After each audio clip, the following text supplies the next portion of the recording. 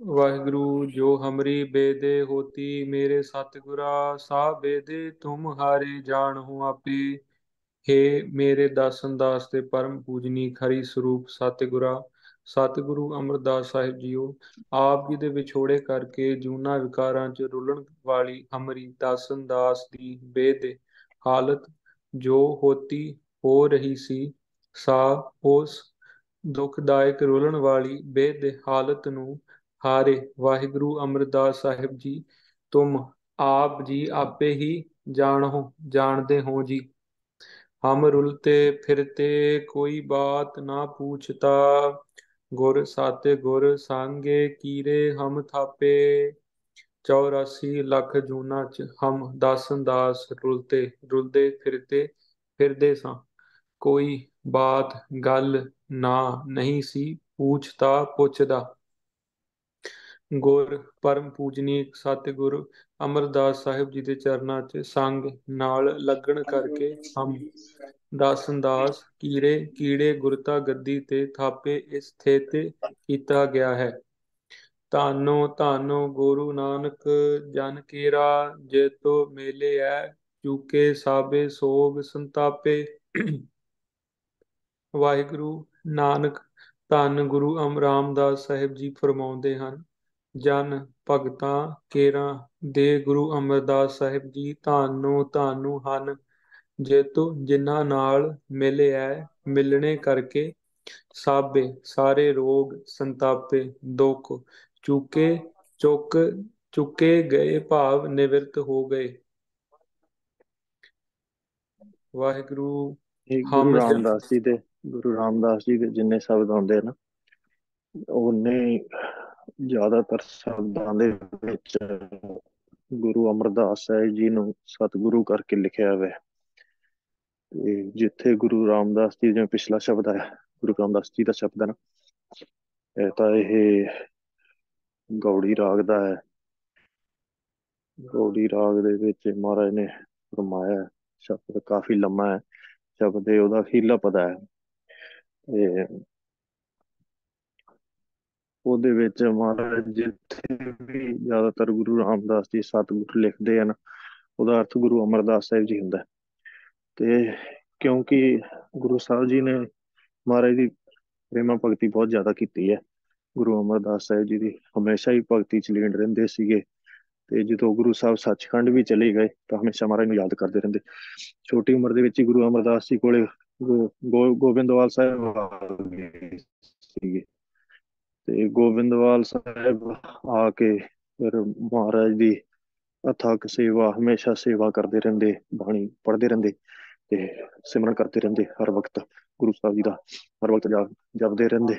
ਪਰਮੇਸ਼ਰ ਰੂਪ ਸੀਗੇ ਆਪ। ਇਹ ਤਾਂ ਗੱਲ ਯਾਦ ਰੱਖਣ ਵਾਲੀ ਹੈ ਕਿ ਛੋਟੀ ਉਮਰ ਦੇ ਵਿੱਚ ਹੀ ਨਾ, ਜਦੋਂ ਗੁਰੂ ਸਾਹਿਬ ਜੀ ਨੇ ਅਵਤਾਰ ਧਾਰਿਆ, ਆਪ ਜੀ ਉਦੋਂ ਤੋਂ ਹੀ ਪਰਮੇਸ਼ਰ ਰੂਪ ਨੇ। ਤੇ ਇਸ ਕਰਕੇ ਚਾਹੇ ਉਹਨਾਂ ਨੂੰ ਆਪਣੇ ਵਾਂਗੂ ਤਾਂ ਭਗਤੀ ਨਹੀਂ ਕਰਨੀ ਪੈਂਦੀ, ਪਰ ਫਿਰ ਵੀ ਜਿਵੇਂ ਪਰਮੇਸ਼ਰ ਵੀ ਭਗਤੀ ਕਰਦੇ ਹੀ ਹੈ, ਦਸੇ ਸਰੂਪਾਂ ਨੇ ਭਗਤੀ ਕੀਤੀ ਹੈ, ਸੇਵਾ ਵੀ ਕੀਤੀ ਹੈ, ਕਿਉਂਕਿ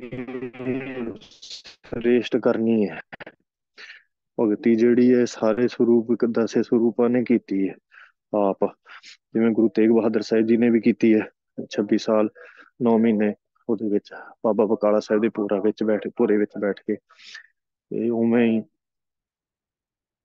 10ਵੇਂ ਪਾਤਸ਼ਾਹ ਨੇ ਵੀ ਪਹਿਲਾਂ ਬਚਨ ਕਹੇ ਆ ਵੀ ਹੇਮਕੁੰਟ ਪਰਬਤ ਤੇ ਲੰਮਾ ਸਮਾਂ ਭਗਤੀ ਕੀਤੀ ਹੈ, ਜਾਂ ਉਦੋਂ ਪਹਿਲਾਂ ਹਜ਼ੂਰ ਸਾਹਿਬ ਕੀਤੀ ਹੈ।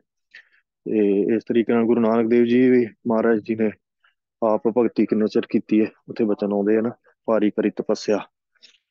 ਤੇ ਇਸ ਕਰਕੇ ਗੁਰੂ ਸਾਹਿਬ ਜੀ ਸਾਰੇ ਸਰੂਪ ਭਗਤੀ ਕਰਦੇ ਰਹੇ, ਚਾਹੇ ਸਾਰੇ ਸਰੂਪ ਹੀ ਪਰਮੇਸ਼ਰ ਰੂਪ ਹੈ। ਅਕਾਲ ਪੁਰਖ ਪਰਮੇਸ਼ਰ ਜੋ ਨਿਰਗੁਣ ਸਰੂਪ ਨੇ, ਉਹ ਵੀ ਆਪਣੀ ਭਗਤੀ ਆਪ ਹੀ ਕਰਦੇ। ਆਪੇ ਜਪੋ ਆਪਣਾ ਜਾਪ, ਕਿਉਂ ਬਚਨ ਆਉਂਦੇ ਆ ਨਾ ਵੀ ਆਪੇ ਹੀ ਤੁਸੀਂ ਆਪਣਾ ਜਾਪ ਜਪੀ ਜਾਂਦੇ ਹੋ, ਹਰ ਵਕਤ ਜਪੀ ਜਾਂਦੇ। ਤਾਂ ਇਹਦੇ 'ਚ ਇਹ ਨਹੀਂ ਸੰਸਾ ਕਰਨਾ ਕੋਈ ਭਗਤੀ ਕਰਨ ਦਾ ਮਤਲਬ ਇਹ ਆਪਾਂ ਕਹੀਏ ਗੁਰੂ ਸਾਹਿਬ ਨੇ ਭਗਤੀ ਕੀਤੀ ਹੈ ਤਾਂ ਇਹਦਾ ਮਤਲਬ ਉਹ ਹੈ ਵੀ ਗੁਰੂ ਸਾਹਿਬ ਆਪਣੇ ਵਰਗੇ ਨੇ ਵੀ ਉਹਨਾਂ ਨੂੰ ਭਗਤੀ ਕਰਕੇ ਪ੍ਰਾਪਤੀ ਹੋਈ ਹੈ। ਇਹ ਨੀਗਾ। ਦਸੇ ਸਰੂਪ ਅਕਾਲ ਪੁਰਖ ਜੀ ਦਾ ਰੂਪ ਪ੍ਰਗਟ ਹੋਏ। ਤੇ ਜਦੋਂ 2 ਨਵੰਬਰ 1534 1534 ਨੂੰ ਗੁਰੂ ਸਾਹਿਬ ਜੀ ਨੇ ਅਵਤਾਰ ਧਾਰਿਆ ਹੈ ਲਾਹੌਰ, ਝੂਨਾ ਮੰਡੀ। ਝੂਨਾ ਮੰਡੀ ਜਗ੍ਹਾ ਹੈ ਲਾਹੌਰ ਦੇ ਵਿੱਚ, ਲਾਹੌਰ ਸ਼ਹਿਰ ਵੱਡਾ ਹੈ ਕਾਫੀ। ਉੱਥੇ ਹੁਣ ਫਿਰ ਗੁਰੂ ਅਰਜਨ ਦੇਵ ਜੀ ਨੇ ਜਾ ਕੇ ਉੱਥੇ ਪ੍ਰਚਾਰ ਵੀ ਕੀਤਾ ਸੀ, ਜਿੱਥੇ ਮਹਾਰਾਜ ਦਾ ਅਵਤਾਰ ਸਥਾਨ ਸੀਗਾ। ਤੇ ਸੋਢ ਬੰਸ ਦੇ ਵਿੱਚ, ਸੋਢੀ ਕੁਲ ਦੇ ਵਿੱਚ ਆਪ ਜੀ ਨੇ ਅਵਤਾਰ ਧਾਰਿਆ। ਸੋਢੀ ਕੁਲ ਜਿਹੜੀ ਸੀਗੀ ਉਹ ਪਵਿੱਤਰ ਕਰਤੀ ਅਵਤਾਰ ਧਾਰਨੇ ਕਰਕੇ। ਤੇ ਜਦੋਂ ਇੱਕ ਇਉਂ ਵੀ ਗੱਲ ਸਮਝਣ ਵਾਲੀ ਹੈ ਕਿ ਗੁਰੂ ਸਾਹਿਬ ਦੇ ਜਦੋਂ ਉਮਰ ਬਚਪਨ ਤੋਂ ਥੋੜੀ ਵੱਡੀ ਹੋਈ ਨਾ, ਜਿਵੇਂ ਆਪਾਂ ਕਹੀਏ 12-13 ਸਾਲਾਂ ਦੀ ਉਮਰ ਹੋਈ, ਤੇ ਉਦੋਂ ਗੁਰੂ ਸਾਹਿਬ ਜੀ ਦੇ ਪਿਤਾ ਜੀ ਕਹਿੰਦੇ ਵੀ ਆਪ ਜੀ ਹੁਣ ਕੋਈ ਧਰਮ ਕਿਰਤ ਕਰਿਆ ਕਰੋ, ਤੇ ਖੇਲਨ ਕੇ ਦਿਲ ਖੇਲ ਗਏ ਹੈ, ਜਾਂ ਤੇ ਮੈਂ ਤੋਹੇ ਇਹ ਬਚ ਕਹੇ ਹੈ। ਇਉਂ ਬਚਨ ਆਉਂਦਾ ਹੈ ਵੀ ਪਿਤਾ ਜੀ ਕਹਿੰਦੇ ਵੀ ਤੁਸੀਂ ਹੁਣ ਕੋਈ ਧਰਮ ਕਿਰਤ ਕਰਿਆ ਕਰੋ। ਮਾਤਾ ਜੀ ਜਿਹੜੇ ਸੀਗੇ ਉਹ ਚੰਗੇਰ ਭਰ ਕੇ ਦੇ ਦਿੰਦੇ ਸੀਗੇ, ਵੱਡੀ ਸਾਰੀ ਥਾਲੀ ਨਾ, ਉਹ ਛੋਲਿਆਂ ਦੀ ਭੁੰਨ ਕੇ ਛੋਲੇ, ਤੇ ਉਹ ਘੁੰਗਣੀਆਂ ਜਿਹਨੂੰ ਕਹਿੰਦੇ ਆ, ਤੇ ਉਹ ਬਣਾ ਕੇ ਦੇ ਦਿੰਦੇ ਸੀਗੇ। ਤੇ ਜਦੋਂ ਦਿੰਦੇ ਸੀ ਗੁਰੂ ਸਾਹਿਬ, ਫਿਰ ਉਹ ਲੈ ਜਾਂਦੇ ਸੀਗੇ। ਤੇ ਪਿਤਾ ਨੇ ਕਿਹਾ ਸੀ ਵੀ ਧਰਮ ਕਿਰਤ ਕਰਨੀ ਹੈ, ਧਨ ਕਮਾ ਕੇ ਲਾਉਣਾ, ਇਹਨੂੰ ਵੇਚ ਕੇ ਆਇਆ ਕਰੋ ਤੇ ਪੈਸੇ ਕਮਾ ਕੇ ਲੈ ਕੇ ਆਇਆ ਕਰੋ। ਤੇ ਮਾਤਾ ਜੀ ਬਣਾ ਕੇ ਦੇਣੇ, ਗੁਰੂ ਰਾਮਦਾਸ ਜੀ ਚੱਲੇ ਜਾਂਦੇ ਸੀ। ਬਾਕੀ ਬੱਚਿਆਂ ਵਾਂਗ ਨਹੀਂ ਸੀ ਆਪ ਜੀ, ਬਾਕੀ ਬੱਚੇ ਤਾਂ ਅੱਗੇ ਹੋ ਕੇ ਵੇਚਦੇ ਰਹਿੰਦੇ ਸੀਗੇ, ਤੇ ਗੁਰੂ ਰਾਮਦਾਸ ਜੀ ਉੱਥੇ ਹੀ ਖੜੇ ਰਹਿੰਦੇ। ਤੇ ਜੇ ਕੋਈ ਲੈ ਜਾਂਦਾ ਲੈ ਜਾਂਦਾ, ਆਪ ਭਗਤੀ ਸਿਮਰਨ ਚ ਲੀਨ ਰਹਿੰਦੇ ਹਮੇਸ਼ਾ। ਤੇ ਇੱਕ ਦਿਨ ਸਤਸੰਗਤ ਆਈ ਸੀਗੀ, ਥੋੜਾ ਜਿਹਾ ਫਰਕ ਹੈ, ਕਈ ਵਾਰੀ ਕਹਿੰਦੇ ਵੀ ਕੋਈ ਸਾਧੂ ਮਹਾਤਮਾ ਆਏ ਸੀਗੇ, ਕੋਈ ਕਹਿੰਦਾ ਵੀ ਜਿਵੇਂ ਬੱਚਿਆਂ ਨੇ ਉਹ ਵੀ ਹੈ ਵੀ ਸਤਸੰਗਤ ਆਈ ਸੀ ਗੋਇੰਦਵਾਲ ਸਾਹਿਬ ਜਾਂਦੀ। ਤੇ ਚਲੋ ਜਿਵੇਂ ਵੀ ਹੈ ਵੀ ਇੱਕੋ ਹੀ ਗੱਲ ਹੈ। ਤੇ ਸਤਸੰਗਤ ਆਈ ਗੋਇੰਦਵਾਲ ਸਾਹਿਬ ਨੂੰ ਜਾਂਦੀ, ਤੇ ਉਹ ਕੀਰਤਨ ਕਰਦੇ ਜਾਂਦੇ ਸੀ। ਤੇ ਆਪ ਜੀ ਨੇ ਸਾਰੀ ਚੰਗੇਰ ਜਿਹੜੀ ਸੀਗੀ, ਚੰਗੇਰ ਵੱਡੀ ਸਾਰੀ ਥਾਲ ਨੂੰ ਕਹਿੰਦੇ, ਤੇ ਉਹ ਸਾਰਾ ਜਿਹਾ ਉਹਨਾਂ ਨੂੰ ਸੰਗਤ ਨੂੰ ਛਕਾਤਾ ਸੀ, ਵਰਤਾਤਾ ਸੀ। ਤਾਂ ਸੰਗਤ ਨੂੰ ਛਕਾਉਣੇ ਕਰਕੇ ਜਦੋਂ ਘਰੇ ਗਏ ਤਾਂ ਪਿਤਾ ਜੀ ਨੇ ਘੂਰਿਆ, ਪਿਤਾ ਜੀ ਨੇ ਤਾੜਿਆ ਕਾਫੀ। ਫਿਰ ਨਾਰਾਜ਼ ਹੋ ਗਏ, ਕਹਿੰਦੇ ਪਿਤਾ ਜੀ ਕਹਿੰਦੇ ਕਿ ਤੁਸੀਂ ਇਹ ਕੀ ਕੀਤਾ। ਮਹਾਰਾਜ ਨੇ ਉਦੋਂ ਸਤਸੰਗਤ ਨਾਲ ਰਲ ਕੇ ਹੀ ਆ ਗਏ ਸੀਗੇ ਗੋਬਿੰਦਵਾਲ ਸਾਹਿਬ, ਜਿੱਥੇ ਗੁਰੂ ਅਮਰਦਾਸ ਸਾਹਿਬ ਜੀ ਕੋਲ ਹੈ। ਉਹੀ ਵੱਡੇ ਸੰਤ ਸੁਣਾਉਂਦੇ ਰਹੇ ਹੈ, ਸੂਰਜ ਪ੍ਰਕਾਸ਼ ਦੇ ਵਿੱਚ ਵੀ ਇਹ ਲਿਖਿਆ ਹੈ ਨਾ। ਤੇ ਦਮਦਮੀ ਟਕਸਾਲਚੀਆਂ ਸੰਪਰਦਾਵਾਂ ਦੇ ਵਿੱਚ ਇਸ ਤਰ੍ਹਾਂ ਹੀ ਦੱਸਿਆ ਜਾਂਦਾ, ਪਰ ਥੋੜੀ ਨਵੇਂ ਗ੍ਰੰਥ ਜਿਹਦੇ ਤੋਂ ਲਿਖੇ ਗਏ ਹੈ, ਉਹਨਾਂ ਵਿੱਚ ਥੋੜਾ ਜਿਹਾ ਉਹਨਾਂ ਨੇ ਫਰਕ ਪਾਤਾ ਹੈ। ਕਹਿੰਦੇ ਨਹੀਂ ਜੀ, ਪਿਤਾ ਜੀ ਤਾਂ ਪਹਿਲਾਂ ਹੀ ਚੜ੍ਹਾਈ ਕਰ ਗਏ ਸੀਗੇ, ਤੇ ਮਾਤਾ ਵੀ ਚੜ੍ਹਾਈ ਕਰ ਗਏ ਸੀਗੇ, ਤੇ ਆ ਕੇ ਨਾਨੀ ਕੋਲੇ ਰਹਿੰਦੇ ਸੀ, ਨਾਨੀ ਘੁਗਣੀਆਂ ਬਣਾ ਕੇ ਦਿੰਦੀ ਸੀ। ਤੇ ਪਰ ਇਉਂ ਹੀ ਸਮਝਣਾ ਜਿਵੇਂ ਦਾਸ ਨੇ ਦੱਸਿਆ ਵੀ ਇਹੀ ਠੀਕ ਹੈ, ਇਉਂ ਹੀ ਮਹਾਂਪੁਰਖ ਦੱਸਦੇ। ਤੇ ਅੱਗੋਂ ਫਿਰ ਗੁਰੂ ਰਾਮਦਾਸ ਜੀ ਜਿੰਨਾ ਚਿਰ, ਫਿਰ ਉਦੋਂ ਤੋਂ ਗੋਇੰਦਵਾਲ ਸਾਹਿਬ ਆਏ ਹੈ, ਛੋਟੀ ਉਮਰ 'ਚ ਹੀ ਆ ਗਏ ਸੀ, 12-13-14 ਸਾਲਾਂ ਦੇ। ਤੇ ਉਸ ਤੋਂ ਬਾਅਦ ਫਿਰ ਵਾਪਸ ਇੱਕ ਵਾਰੀ ਗਏ ਆ ਲਾਹੌਰ, ਜਦੋਂ ਆਪ ਜੀ ਦੇ ਪਿਤਾ ਜੀ ਚੜ੍ਹਾਈ ਕਰ ਗਏ ਸੀਗੇ। ਮਾਤਾ ਜੀ ਨੇ ਆ ਕੇ ਕਿਹਾ ਵੀ ਗੁਰੂ ਸਾਹਿਬ ਜੀ, ਗੁਰੂ ਅਮਰਦਾਸ ਸਾਹਿਬ ਜੀ ਨੂੰ ਬੇਨਤੀ ਕੀਤੀ ਮਾਤਾ ਜੀ ਨੇ ਆ ਕੇ ਵੀ ਇਹਨਾਂ ਦੇ ਪਿਤਾ ਜੀ ਚੜ੍ਹਾਈ ਕਰ ਗਏ ਆ ਹੁਣ, ਤੇ ਮਹਾਰਾਜ ਦਾ ਨਾਮ ਲੈ ਕੇ ਕਿਹਾ। ਕਈ ਉਹ ਵੀ ਕਹਿੰਦੇ ਕਿ ਮਹਾਰਾਜ ਦਾ ਨਾਮ ਜੇਠਾ ਸੀਗਾ, ਤੇ ਜੇਠਾ ਵੀ ਨਹੀਂ ਸੀ ਮਹਾਰਾਜ ਦਾ ਨਾਮ, ਗੁਰੂ ਰਾਮਦਾਸ ਜੀ ਸੀ, ਰਾਮਦਾਸ ਹੀ ਸੀਗਾ ਨਾਮ ਮਹਾਰਾਜ ਦਾ, ਤੇ ਗੁਰੂ ਰਾਮਦਾਸ ਜੀ ਆਪਾਂ ਕਹਿੰਦੇ। ਤੇ ਉਹ ਥੋੜੇ ਫਰਕ ਨਾਲ ਕਈਆਂ ਨੇ ਜਿਵੇਂ ਕੋਈ ਥੋੜੀ ਖੋਜ ਜਿਵੇਂ ਕੀਤੀ ਹੁੰਦੀ, ਉਵੇਂ ਇਤਿਹਾਸ ਲਿਖਿਆ ਹੁੰਦਾ, ਪਰ ਇਉਂ ਹੀ ਠੀਕ ਸਮਝਣਾ। ਤੇ ਮੇਰਾ ਉਹ ਵਿਚਾਰ। ਤੇ ਗੁਰੂ ਰਾਮਦਾਸ ਜੀ ਨੇ, ਮਾਤਾ ਜੀ ਆ ਕੇ ਕਹਿਣ ਲੱਗੇ ਵੀ ਤੁਸੀਂ ਮਹਾਰਾਜ ਇਹਨਾਂ ਨੂੰ ਸਾਡੇ ਨਾਲ ਭੇਜ ਦੇਵੋ। ਤੇ ਫਿਰ ਗੁਰੂ ਸਾਹਿਬ ਨੇ ਕਿਹਾ, ਮਹਾਰਾਜ ਤੀਜੇ ਪਾਤਸ਼ਾਹ ਗੁਰੂ ਅਮਰਦਾਸ ਜੀ ਕਹਿਣ ਲੱਗੇ ਆਪ ਜੀ ਦੇ ਮਾਤਾ ਜੀ ਆਏ ਹੈ ਗੁਰਮੁਖਾ, ਤੇ ਵੀ ਤੁਸੀਂ ਇਹਨਾਂ ਦੇ ਨਾਲ ਚਲੇ ਜਾਓ, ਤੇ ਤੁਹਾਡੇ ਪਿਤਾ ਜੀ ਸੱਚਖੰਡ ਚਲੇ ਗਏ, ਤਾਂ ਤੁਸੀਂ ਉੱਥੇ ਥੋੜਾ ਸਮਾਂ ਵੀ ਮਾਤਾ ਜੀ ਕੋਲ ਰਹੋ। ਚਾਹੇ ਗੁਰੂ ਰਾਮਦਾਸ ਜੀ ਦਾ ਮਹਾਰਾਜ ਤੋਂ ਵਿਛੜ ਨੂੰ, ਦੂਰ ਹੋਣ ਨੂੰ ਜੀ ਤਾਂ ਬਿਲਕੁਲ ਨਹੀਂ ਕਰਦਾ ਸੀ, ਪਰ ਹੁਕਮ ਮੰਨਣ ਦਾ ਪ੍ਰਣ ਸੀ, ਇਹ ਹੁਕਮ ਮੰਨਣਾ ਹੀ ਮੰਨਣਾ। ਤਾਂ ਹੁਕਮ ਮੰਨਿਆ, ਤੇ ਫਿਰ ਲਾਹੌਰ ਚਲੇ ਗਏ ਸੀ ਥੋੜੇ ਸਮੇਂ ਵਾਸਤੇ। ਫਿਰ ਉੱਥੋਂ ਵਾਪਸ ਆਏ ਸੀਗੇ ਜਦੋਂ। ਤੇ ਹੁਣ ਜਿਹੜਾ ਸ਼ਬਦ ਆਉਂਦਾ ਨਾ, ਅੰਦਰ ਸੱਚਾ ਨੇਹ ਲਾਇਆ ਪ੍ਰੀਤਮ ਆਪਣੇ, ਤਨ ਮਨ ਹੋਏ ਨਿਹਾਲ। ਜਾਂ ਗੁਰਦੇਖਾਂ ਸਾਹਮਣੇ। ਇਹ ਸ਼ਬਦ ਮਹਾਰਾਜ ਨੇ ਉਦੋਂ ਉਚਾਰਿਆ ਸੀਗਾ ਜਦੋਂ ਗੁਰਤਾ ਗੱਦੀ ਤੇ ਵਿਰਾਜਮਾਨ ਹੋਏ ਸੀ। ਤੇ ਬਾਬਾ ਬੁੱਢਾ ਜੀ ਪੁੱਛਦੇ ਵੀ ਮਹਾਰਾਜ, ਜਦੋਂ ਆਪ ਜੀ ਲਾਹੌਰ ਚਲੇ ਗਏ ਸੀਗੇ, ਜਦੋਂ ਪਿਤਾ ਜੀ ਸੱਚਖੰਡ ਗਏ ਹੈ, ਤੇ ਉਦੋਂ ਤੁਹਾਡੀ ਕੈਸੀ ਹਾਲਤ ਸੀ ਮਹਾਰਾਜ, ਉਹ ਦੱਸੋ। ਉਦੋਂ ਫਿਰ ਇਹ ਸ਼ਬਦ ਮਹਾਰਾਜ ਨੇ ਜਿਹੜੀਆਂ ਅਸ਼ਟਪਦੀਆਂ ਨਾ ਸੂਹੀ ਰਾਗ ਦੇ ਵਿੱਚ, ਇਹ ਉਦੋਂ ਉਚਾਰੀਆਂ ਸੀ, ਕਿਉਂ ਸਮਝਣਾ ਫਿਰ। ਤੇ ਫਿਰ ਤਕਰੀਬਨ 20 ਸਾਲ ਦੀ ਉਮਰ ਦੇ ਵਿੱਚ, 1534 ਤੋਂ ਲੈ ਕੇ 1534 ਤੋਂ 20 ਸਾਲ ਉੱਤੇ ਜੋੜ ਲਓ, ਤੇ ਉਹ 20 ਸਾਲ ਮਹਾਰਾਜ ਨੇ 20 ਸਾਲ ਦੀ ਉਮਰ ਦੇ ਵਿੱਚ ਆਨੰਦ ਕਾਰਜ ਮਾਤਾ ਭਾਨੀ ਜੀ ਨਾਲ ਹੋ ਗਿਆ ਸੀ ਗੁਰੂ ਸਾਹਿਬ ਦਾ। ਤਾਂ ਕਿੰਨੇ ਹੋਏ, 1534 ਤੋਂ 1544, 1554, 54 ਤਾਂ ਹੀ ਹੋ ਗਏ। ਤੇ 40 ਸਾਲ ਦੀ, ਜਮਾਂ 27 ਸਾਲ ਦੀ ਉਮਰ ਸੀ ਜਦੋਂ ਸੀ ਮਹਾਰਾਜ ਦੀ, ਉਦੋਂ ਮਹਾਂਦੇਵ ਜੀ ਪ੍ਰਗਟੇ ਸੀਗੇ। ਤੇ 25 ਸਾਲ ਦੀ ਉਮਰ ਦੇ ਵਿੱਚ ਪ੍ਰਿਥੀ ਚੰਦ, ਤੇ 29 ਸਾਲ ਦੀ ਉਮਰ ਦੇ ਵਿੱਚ ਸਤਿਗੁਰੂ ਗੁਰੂ ਅਰਜਨ ਦੇਵ ਜੀ ਨੇ ਅਵਤਾਰ ਧਾਰਿਆ ਸੀਗਾ। ਤੇ ਜਦੋਂ ਗੁਰੂ ਰਾਮਦਾਸ ਜੀ 40 ਸਾਲ ਦੇ ਹੋਏ, ਯਾਨੀ 1574, ਹਨਾ, ਉਦੋਂ ਗੁਰੂ ਅਮਰਦਾਸ ਸਾਹਿਬ ਜੀ ਸੱਚਖੰਡ ਚਲੇ ਗਏ ਤੇ ਗੁਰਤਾ ਗੱਦੀ ਬਿਰਾਜਮਾਨ ਕਰ ਗਏ ਆਪ ਜੀ ਨੂੰ। ਤਾਂ ਫਿਰ 1574 ਤੋਂ ਲਾ ਕੇ 1574 ਤੋਂ ਆਪ ਜੀ ਨੇ ਤਕਰੀਬਨ 7 ਸਾਲ ਗੁਰਤਾ ਗੱਦੀ ਤੇ ਬਿਰਾਜਮਾਨ ਰਹੇ ਹੈ। ਗੁਰਤਾ ਗੱਦੀ ਕੀਤੀ ਹੈ 1541 81 ਤਾਈਂ। ਫਿਰ ਗੁਰੂ ਅਰਜਨ ਦੇਵ ਜੀ ਗੁਰਤਾ ਗੱਦੀ ਬਿਰਾਜਮਾਨ ਹੋਏ। ਤਾਂ ਰਹੋ ਵਿਚਾਰ, ਤਾਂ ਗੱਲ ਜਿਹੜੀ ਸੀਗੀ ਉਹ ਇਹੀ ਸੀਗੀ ਕਿ ਜਿਵੇਂ ਸ਼ਬਦ ਆਇਆ ਨਾ, ਤਾਂ ਗੁਰੂ ਸਾਹਿਬ ਨੇ ਜਦੋਂ ਫਿਰ ਸੱਚਖੰਡ ਚਲੇ ਗਏ 7 ਸਾਲ, ਬਾਣੀ ਉਦੋਂ ਬਾਅਦ ਚੋਂ ਮਹਾਰਾਜ ਗੁਰੂ ਰਾਮਦਾਸ ਜੀ ਨੇ ਉਚਾਰੀ ਹੈ। ਤਾਂ ਫਿਰ ਉਹ ਜਦੋਂ ਬਾਣੀ ਉਚਾਰੀ ਹੈ ਮਹਾਰਾਜ ਨੇ, ਉਹ ਸਾਰੀ ਬਹੁਤ ਹੀ ਜ਼ਿਆਦਾ ਪ੍ਰੇਮ ਤੇ ਵਿਰਾਗ ਚ ਬਾਣੀ ਉਚਾਰੀ ਹੈ। ਇਸ ਤਰ੍ਹਾਂ ਇਤਿਹਾਸ ਚ ਆਉਂਦਾ ਜ਼ਿਕਰ ਵੀ ਆਪ ਜੀ ਦਾ ਵਿਰਾਗ ਕਰਦਿਆਂ ਦਾ ਚੋਲਾ ਹੀ ਭੇਜ ਜਾਂਦਾ ਗੁਰੂ ਰਾਮਦਾਸ ਜੀ ਦਾ। ਹਮੇਸ਼ਾ ਅੱਖਾਂ ਚ ਮਹਾਰਾਜ ਦੇ ਜਲ ਰਹਿੰਦਾ ਪ੍ਰੇਮ ਦਾ, ਹਨਾ। ਤੇ ਫਿਰ ਜਿਹੜਾ ਵਿਰਾਗ ਕਰਦਿਆਂ ਦਾ ਚੋਲਾ ਭੇਜ ਜਾਂਦਾ, ਇੰਨਾ ਵਿਰਾਗ ਕਰਦੇ ਗੁਰੂ ਅਮਰਦਾਸ ਜੀ ਨੂੰ ਹਮੇਸ਼ਾ ਯਾਦ ਕਰਦੇ। ਵੈਸੇ ਤਾਂ ਮਹਾਰਾਜ ਚਾਹੇ ਕੋਈ ਸਰੂਪ ਹੋਏ ਹੈ, ਪਰ ਪ੍ਰੇਮਾ ਭਗਤੀ ਵੀ ਜਿਹੜੀ ਉਹ ਮਹਾਰਾਜ ਨੇ ਸਾਰੀ ਕੀਤੀ ਹੈ। ਤੇ ਆਪਾਂ ਨੂੰ ਵੀ ਦੱਸਿਆ ਵੀ ਇਸ ਤਰ੍ਹਾਂ ਸੇਵਾ ਕਰਨੀ ਹੈ, ਇਸ ਤਰ੍ਹਾਂ ਪ੍ਰੇਮਾ ਭਗਤੀ ਕੀਤੀ ਹੈ। ਤਾਂ ਤਕਰੀਬਨ 25 ਸਾਲ ਤਾਂ ਹੋ ਗਏ ਜਦੋਂ ਮਹਾਰਾਜ ਸੇਵਾ ਕਰਦੇ ਰਹੇ ਗੋਬਿੰਦਵਾਲ ਸਾਹਿਬ ਰਹਿ ਕੇ। 22 ਸਾਲ 22 ਸਾਲ ਦਾ ਟਾਈਮ ਬਣਦਾ ਹੈ ਜਦ ਮਹਾਰਾਜ ਸੇਵਾ ਕਰਦੇ ਰਹੇ ਆ। ਤੇ ਰਹੋ ਵਿਚਾਰ ਜੀ ਅੱਗੇ 22 ਸਾਲ, ਕਿਉਂਕਿ ਗੁਰਤਾ ਗੱਦੀ ਕੀਤੀ ਹੈ ਗੁਰੂ ਅਮਰਦਾਸ ਸਾਹਿਬ ਜੀ ਨੇ 22 ਸਾਲ। ਹਾਂਜੀ, ਇਹ ਉਦੋਂ ਹੀ ਆਏ ਹੈ ਫਿਰ ਗੁਰੂ ਰਾਮਦਾਸ ਜੀ, ਉਹਨਾਂ ਚਿਰ ਹੀ ਆਪ ਜੀ ਕਰਦੇ ਰਹੇ ਹੈ ਗੁਰਤਾ ਗੱਦੀ ਤੇ ਬਿਰਾਜਮਾਨ ਹੋ ਕੇ, ਜੋ ਮਹਾਰਾਜ ਉਦੋਂ ਸੇਵਾ ਕਰਦੇ ਰਹੇ ਮਹਾਰਾਜ ਕੋਲ।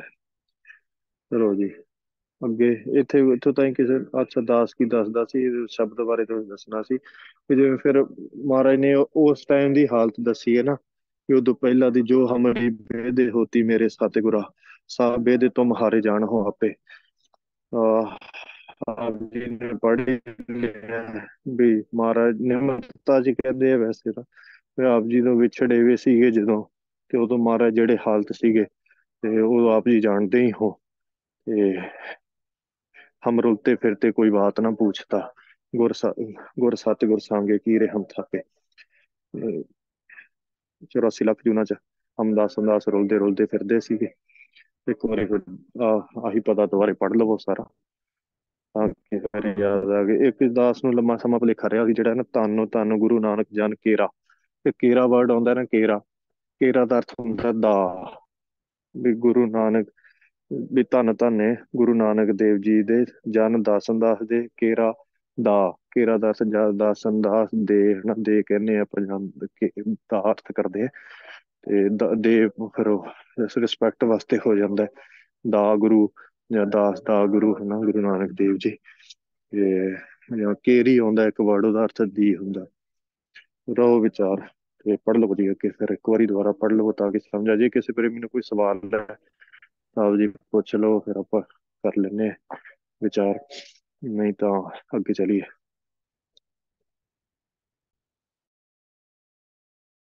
ਹੁਣ ਵੀਰ ਜੀ ਇੱਥੇ more ਜ਼ਿਆਦਾ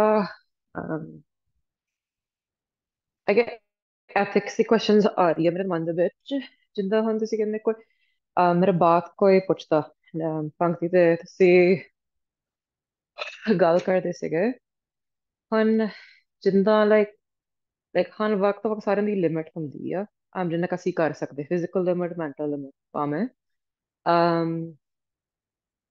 ਲਾਈਕ ਮੇਰਾ ਅੱਜ this is more of a like but ਹਜੇ ਵੀ ਸਾਡੇ ਕੌਮ ਦਾ ਹੈਗਾ ਆ ਸੇਵਾ ਭਾਵਨਾ ਦਾ, ਔਰ ਜਿੰਨਾ ਕੁ ਅਸੀਂ ਵੱਧ ਤੋਂ ਵੱਧ ਕਰ ਸਕਦੇ ਕਰਨਾ ਚਾਹੀਦਾ। ਪਰ ਜਿਵੇਂ ਹੁਣ ਜਦੋਂ ਇਹ ਪੰਕਤੀ ਆਦੀ ਆਉਂਦੀ ਆ, ਆਪ ਆਪ ਤੇ ਅਸੀਂ ਆਪ ਨਾਲ ਤਾਂ ਭਲਾਈ ਕਰ ਸਕਦੇ ਹਾਂ, ਵੀ ਜਦੋਂ ਕੋਈ ਜ਼ਿਆਦਾ ਦੁਖੀ ਬੰਦਾ ਭਾਵੇਂ ਫਿਜ਼ੀਕਲੀ ਮੈਂਟਲੀ ਉਦੋਂ ਹੋ ਰਿਹਾ, ਲਾਈਕ ਫॉर ਐਗਜ਼ਾਮਪਲ ਲਾਈਕ ਅੱਜ ਮੇਰਾ ਇਹ ਦਿਮਾਗ ਦੇ ਵਿੱਚ ਲਾਈਕ ਸੀਗਾ ਕਿ ਜਿੰਦਾ ਮੇਰਾ ਇੱਕ ਕਲਾਇੰਟ ਸੀਗਾ, ਉਹਨਾਂ ਕੋਲ ਡਿਮੈਂਸ਼ੀਆ ਸੀਗਾ, ਨਾਲ ਵੀ ਉਹਨੂੰ ਇੱਕ ਉਹਨੂੰ ਭੁਲੇਖਾ ਪਈ ਜਾਂਦਾ ਸੀਗਾ, ਬਟ ਉਹ ਨਾ ਵੀ ਡਰੱਗਾਂ ਦੇ ਵਿੱਚ ਪਿਆ ਹੋਇਆ, ਸੋ ਅਸੀਂ ਕੋਸ਼ਿਸ਼ ਤਾਂ ਕਰ ਹੀ ਜਾਂਦੇ, ਪਰ ਉਹ ਭੁਲੇਖਾ ਪੈ ਜਾਂਦਾ ਸੀਗਾ, ਰਾਈਟ। ਜਿੰਨਾ ਕੁ ਤਾਂ ਕੋਸ਼ਿਸ਼ ਕਰਦੇ ਸੀਗੇ ਕੋਈ ਫਰਕ ਨਹੀਂ ਪੈ ਰਿਹਾ, ਰਾਈਟ। ਨਾ ਅਸੀਂ ਸਾਰਿਆਂ ਦੀ ਹੱਦ ਹੋ ਗਈ, ਜਿਹੜੇ ਉਹਦੇ ਸਾਰੇ ਜਿਹੜਾ ਕੋਈ ਉਹਦਾ ਖਿਆਲ ਕਰਦਾ ਪੇਸ਼ੈਂਟ ਦਾ, ਸਾਰਿਆਂ ਨਾਲ ਹੱਦ ਹੋ ਗਈ, ਅਸੀਂ ਇੱਥੇ ਫਿਰ ਅਸੀਂ ਕੋਸ਼ਿਸ਼ ਤਾਂ ਕਰ ਸਕਦੇ ਹਾਂ, ਬਟ ਜਿੰਨਾ ਤੁਸੀਂ ਕਹਿੰਦੇ ਕੋਈ like I don't know if that makes any sense, ਅਸੀਂ ਇੱਥੇ ਕਿੰਨਾ ਕਰ ਸਕਦੇ ਹਾਂ, ਰਾਈਟ। ਅਸੀਂ ਫਿਰ ਇੰਨਾ ਕਿੰਨਾ ਕਰ ਸਕਦੇ ਹਾਂ, ਲਾਈਕ ਮੇਰੇ ਲਾਈਕ ਅਰਦਾਸ ਤੋਂ ਛੁੱਟ ਉਸ ਬੰਦੇ ਵਾਸਤੇ ਥੋੜੇ ਜਿਹੇ ਬਾਣੀ ਪੜ੍ਹ ਕੇ ਮਹਾਰਾਜ ਭਲਾ ਤਾਂ ਕਰੋ, ਬਟ ਫਿਰ ਅਸੀਂ ਕਿੰਨਾ ਕੁ ਕਰ ਸਕਦੇ ਹਾਂ। ਦੇਖੋ ਭੈਣ ਜੀ, ਜੇ ਤਾਂ ਤੁਹਾਡਾ ਹੈਗਾ ਕਲਾਇੰਟ ਹੈ ਨਾ, ਜੇ ਜਾਂ ਪੇਸ਼ੈਂਟ ਹੈਗਾ ਜਾਂ ਕਲਾਇੰਟ ਹੈ, ਉਹ ਤਾਂ ਇਸ ਤਰ੍ਹਾਂ ਦੀ ਦੁਨੀਆ ਆਉਂਦੀ ਰਹਿੰਦੀ ਹੈ, ਆਪਾਂ ਉਹਨਾਂ ਦਾ ਜ਼ਿਆਦਾ ਨਹੀਂ ਕਰ ਸਕਦੇ ਵੀ ਆਪਾਂ ਹਰੇਕ ਬੰਦੇ ਵਾਸਤੇ ਅਰਦਾਸ ਕਰਨ ਲੱਗ ਜੀ। ਠੀਕ ਹੈ, ਆਪਾਂ ਆਪਦੇ ਤੌਰ ਤੇ ਸੇਵਾ ਕਰਦੇ ਹਾਂ, ਤੇ ਜਿੰਨੀ ਕੁ ਆਪਾਂ ਕਰ ਸਕਦੇ ਹਾਂ ਆਪਣਾ, ਪਰ ਇਹ ਵੀ ਨਹੀਂ ਠੀਕ ਹੁੰਦਾ ਵੀ ਹਰ ਇੱਕ ਬੰਦੇ ਵਾਸਤੇ ਆਪਾਂ ਜਿਹੜਾ ਬੰਦਾ ਆਵੇ ਜਿਹਦੇ ਵਾਸਤੇ ਆਪਾਂ ਅਰਦਾਸ ਕਰਨ ਲੱਗ ਜਾਈਏ। ਕਿਉਂ ਹੈ ਵੀ ਸਾਰੇ ਆਪਦੇ ਆਪਦੇ ਕਰਮਾਂ ਦਾ ਫਲ ਭੁਗਤਦੇ ਆ, ਤੇ ਠੀਕ ਹੈ ਜਿੰਨੀ ਕੁ ਆਪਣੇ ਕਰ ਸਕਦੇ ਹਾਂ, ਜਿੰਨੀ ਕੁ ਆਪਾਂ ਸੇਵਾ ਆਪਦੇ ਵੱਲੋਂ ਹੁੰਦੀ ਹੈ, ਤੇ ਨਹੀਂ ਤਾਂ ਫਿਰ ਮਹਾਰਾਜ ਦਾ ਹੁਕਮ ਹੈ ਉਵੇਂ ਸਮਝ ਕੇ ਉਹਨਾਂ ਨੂੰ ਛੱਡ ਦੇਣਾ ਚਾਹੀਦਾ ਵੀ ਠੀਕ ਹੈ ਵੀ ਉਹ ਆਪਦੇ ਤਰੀਕੇ ਨਾਲ ਕਰੀ ਜਾਣ। ਕਿਉਂਕਿ ਦਾਸ ਆਪਦੇ ਆਪਣੇ ਦੱਸਦਾ, ਇੱਕ ਇੱਥੇ ਕੋਈ ਸਿੰਘ ਸੀਗਾ, ਉਹਨੂੰ ਕਾਫੀ ਪ੍ਰੋਬਲਮ ਸੀ, ਤੇ ਜਾਂ ਉਹਦੀ ਮਾਤਾ ਨੂੰ ਕਾਫੀ ਪ੍ਰੋਬਲਮ ਸੀਗੀ, ਤੇ ਫਿਰ ਉਦੋਂ ਉਹਦੀ ਮਾਤਾ ਜਿਵੇਂ ਦਾਸ ਨੂੰ ਕੰਟੈਕਟ ਕਰਦੀ ਸੀਗੀ ਵੀ ਉਹ ਸਾਡਾ ਕੀ ਹੋਊਗਾ, ਸਾਡੇ ਔਖਾ ਹੈ ਬਹੁਤ, ਤੂੰ ਹੈਲਪ ਕਰ ਸਾਡੀ। ਤੇ ਦਾਸ ਨੇ ਭਗਤ ਜੀ ਨੂੰ ਪੁੱਛਿਆ ਸੀਗਾ, ਬਾਬਾ ਜੀ ਕਹਿੰਦੇ ਵੀ ਇਸ ਤਰ੍ਹਾਂ ਦੇ ਤਾਂ ਪਤਾ ਨਹੀਂ ਕਿੰਨੇ ਕੁ ਬੰਦੇ ਆਉਂਦੇ ਹੈ ਜਿਹੜੇ ਸਾਰੇ ਹੀ ਦੁਖੀ ਹੈ, ਕੋਈ ਵੀ ਬੰਦਾ ਜਿਹੜਾ ਸੁਖੀ ਨਹੀਂਗਾ, ਸਾਰਾ ਕੋਈ ਦੁੱਖ ਲੈ ਕੇ ਹੀ ਆਉਂਦਾ, ਤੇ ਆਪਾਂ ਕਿੰਨੇ ਕੁ ਦੇ ਦੁੱਖ ਰਾਜੀ ਕਰ ਸਕਦੇ ਹਾਂ, ਕਿੰਨਾ ਕੁ ਦੀਆਂ ਅਰਦਾਸਾਂ ਕਰ ਸਕਦੇ ਹਾਂ। ਤਾਂ ਇਸ ਕਰਕੇ ਉਸ ਜਾਣਾ ਚਾਹੀਦਾ, ਨਾਨਕ ਦੁਖੀ ਆ ਸਭ ਸੰਸਾਰ। ਤੇ ਜਾਂ ਬਾਬਾ ਜੀ ਨੇ ਤੁਕ ਪੜੀ ਸੀਗੀ ਉਦੋਂ, ਵੀ ਘਰ ਘਰ ਇਹ ਆਗ, ਉਹ ਬਾਬਾ ਫਰੀਦ ਸਾਹਿਬ ਜੀ ਤੋਂ ਕਹਿੰਦੇ ਵੀ ਘਰ ਘਰ ਇਹ ਆਗ ਹੈ ਵੀ ਸਾਰੇ ਦੁਖੀ ਹੈ, ਤੇ ਇਸ ਕਰਕੇ ਆਪਾਂ ਬਹੁਤਾ ਬੰਦਿਆਂ ਦਾ ਕੁਝ ਕਰ ਨਹੀਂ ਸਕਦੇ ਹਾਂਜੀ ਹੁੰਦੇ, ਡਿੱਗੂ। ਤੇ ਹੁਕਮ ਚ ਹੀ ਭਾਣੇ ਚ ਹੀ ਰਾਜੀ ਰਹਿਣਾ ਚਾਹੀਦਾ। ਵਾਹਿਗੁਰੂ ਜੀ। ਅੱਜ ਸਵੀਰ ਕੌਰ ਭੈਣ ਜੀ ਆਪ ਜੀ ਬੰਦ ਕਰ ਲਓ ਆਪਦਾ। ਤੇ ਹਾਂਜੀ ਭੈਣੇ, ਤੁਹਾਨੂੰ ਸਮਝ ਲੱਗੇ ਭੈਣ ਜੀ ਕੀ ਦਾਸ ਕੀ ਕਹਿਣਾ ਚਾਹੁੰਦਾ ਹੈ, ਜਾਂ ਆਪ ਜੀ ਦਾ ਕੁਐਸਚਨ ਮੈਂ ਸਮਝਿਆ ਜਾਂ ਮੈਂ ਕੋਈ ਹੋਰ ਹੀ ਆਨਸਰ ਨਹੀਂ ਦੇਤਾ? ਨਹੀਂ ਠੀਕ ਹੈ, ਨਹੀਂ ਠੀਕ ਹੈ ਸੀ ਤੁਹਾਡਾ ਸਵਾਲ ਵੀਰ ਜੀ। ਸੌਰੀ ਮੈਂ ਹਮੇਸ਼ਾ ਸਵਾਲ ਪੁੱਛਦੀ ਰਹਿੰਦੀ ਹਾਂ, ਬਟ ਵਧੀਆ ਜਿੱਦਾਂ ਗੱਲ ਹੈ, ਤੁਕ ਆਈ ਵਧੀਆ। ਸੀਗੀ, ਤੇ ਜਿੰਦਾ ਜਿੰਦਾ ਅੱਜ ਦਾ ਕਹਾਣੀ ਸੀ ਕੰਮ ਤੇ, ਅੱਜ ਮੈਂ ਫਿਰ ਮੈਂ ਕਿੰਨਾ ਕੁ ਕਰ ਸਕਦੇ ਬੰਦਾ, ਲਾਈਕ ਯੂਜਲੀ ਮੈਂ ਥੱਕਦੀ ਨਹੀਂ ਇੰਨਾ ਛੇਤੀ ਕੰਮ ਤੋਂ, ਪਰ ਅੱਜ ਮੈਂ ਜੀ ਨਹੀਂ ਸਕਦਾ ਹੋਰ ਕੁਝ ਕਰਨ ਨੂੰ, ਰਾਈਟ। ਜਿੰਨਾ ਕੁ ਮੈਂ ਕੁਝ ਕੋਸ਼ਿਸ਼ ਤੇ ਕੀਤਾ ਸੀਗਾ ਬੰਦੇ ਵਾਸਤੇ, ਕੋਈ ਫਰਕ ਨਹੀਂ ਪਿਆ, ਰਾਈਟ। ਮੈਂ ਇੱਕ ਮਹਾਰਾਜ ਦੇ ਦਾਸ ਤੋਂ ਛੁੱਟ, ਮੈਂ ਹੁਣ ਕੀ ਕਰ ਸਕਦੀ ਹਾਂ, ਰਾਈਟ।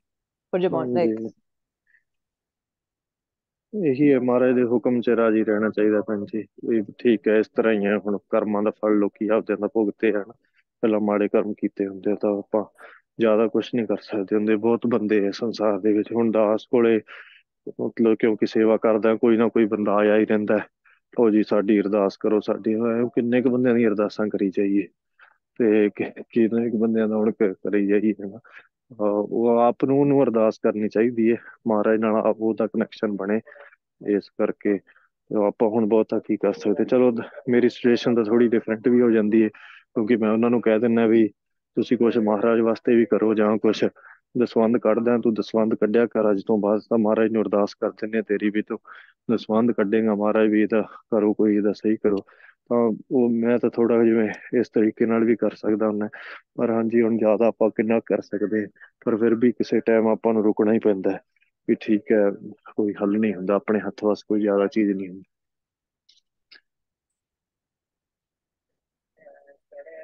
ਠੀਕ ਹੈ ਜੀ ਗੁਰਪ੍ਰਸਾਦ, ਅੱਗੇ ਚੱਲੀਏ। वाहिगुरु जो हमरी बेदे होती मेरे सतगुरा सा बेदे तुम हारे जान हो आपे। हे मेरे दासन दास ते परम पूजनी हरि ਸਰੂਪ ਸਤਿਗੁਰਾ ਸਤਿਗੁਰੂ ਅਮਰਦਾਸ ਸਾਹਿਬ ਜੀਓ, ਆਪ ਜੀ ਦੇ ਵਿਛੋੜੇ ਕਰਕੇ ਜੂਨਾ ਵਿਕਾਰਾਂ ਚ ਰੁਲਣ ਵਾਲੀ ਹਮਰੀ ਦਾਸਨ ਦਾਸਾਂ ਦੀ ਬੇਦ ਹਾਲਤ ਜੋ ਹੋਤੀ ਹੋ ਰਹੀ ਸੀ, ਸਾ ਉਸ ਦੁਖਦਾਇਕ ਰੁਲਣ ਵਾਲੀ ਬੇਦ ਹਾਲਤ ਨੂੰ ਹਾਰੇ ਵਾਹਿਗੁਰੂ ਅਮਰਦਾਸ ਸਾਹਿਬ ਜੀ, ਤੁਮ ਆਪ ਜੀ आपे ही जान हो जानते हो जी। हम रुलते फिरते कोई बात ना पूछता, गुर सतगुर सांगे कीरे हम थापे। 84 ਲੱਖ ਜੂਨਾਂ ਚ ਹਮ ਦਾਸਨ ਦਾਸ ਰੁਲਤੇ ਰੁਲਦੇ ਫਿਰਦੇ ਸਾਂ। ਕੋਈ ਬਾਤ ਗੱਲ ਨਾ ਨਹੀਂ ਸੀ ਪੁੱਛਦਾ ਪੁੱਛਦਾ। ਗੁਰ ਪਰਮ ਪੂਜਨੀਕ ਸਤਿਗੁਰੂ ਅਮਰਦਾਸ ਸਾਹਿਬ ਜੀ ਦੇ ਚਰਨਾਂ ਦੇ ਸੰਗ ਨਾਲ ਲੱਗਣ ਕਰਕੇ ਹਮ ਦਾਸਨ ਦਾਸ ਕੀੜੇ ਗੁਰਤਾ ਗੱਦੀ ਤੇ ਥਾਪੇ ਸਥਿਤ ਕੀਤਾ ਗਿਆ ਹੈ। ਧਾਨੋ ਧਾਨੋ ਗੁਰੂ ਨਾਨਕ ਜਨ ਕੇਰਾ, ਜਿਤ ਮੇਲਿਐ ਚੂਕੇ ਸਾਬੇ ਸੋਗ ਸੰਤਾਪੇ। ਵਾਹਿਗੁਰੂ ਨਾਨਕ ਧੰਨ ਗੁਰੂ ਰਾਮਦਾਸ ਸਾਹਿਬ ਜੀ ਫਰਮਾਉਂਦੇ ਹਨ, ਜਨ ਭਗਤਾਂ ਕੇਰਾ ਦੇ ਗੁਰੂ ਅਮਰਦਾਸ ਸਾਹਿਬ ਜੀ ਧਾਨੋ ਧਾਨੋ ਹਨ, ਜੇਤੋ ਜਿਨ੍ਹਾਂ ਨਾਲ ਮਿਲੇ ਐ ਮਿਲਣੇ ਕਰਕੇ ਸਭ ਸਾਰੇ ਰਸੋਗ ਸੰਤਾਪੇ ਦੁੱਖ ਚੁੱਕੇ ਗਏ, ਭਾਵ ਨਿਵਰਤ ਹੋ ਗਏ। ਵਾਹਿਗੁਰੂ ਵਾਹਿਗੁਰੂ ਹਮ ਜੀ, ਜਨ ਹਾਂਜੀ ਇੱਕ ਮਿੰਟ। ਆਹ ਜਿਹੜੀ ਦਾਸ ਨੇ ਸਾਖੀ ਦੱਸੀ ਹੈ, ਇਹ ਕੋਈ ਪ੍ਰੇਮੀ ਕਰ ਸਕਦਾ ਇੰਗਲਿਸ਼ ਦੇ ਵਿੱਚ ਟ੍ਰਾਂਸਲੇਟ, ਜਿਹੜੀ ਗੁਰੂ ਰਾਮਦਾਸ ਜੀ ਦੀ ਸਾਖੀ ਦਾਸ ਨੇ ਦੱਸੀ ਸੀ। ਪ੍ਰੇਮ ਸਿੰਘ ਜੀ, ਤੁਸੀਂ ਦਰਸ਼ਨ ਦਿੱਤੇ ਅੱਜ ਬੜੇ ਚਿਰ ਬਾਅਦ, ਤੁਸੀਂ ਕਰੋ ਸੇਵਾ ਫਿਰ।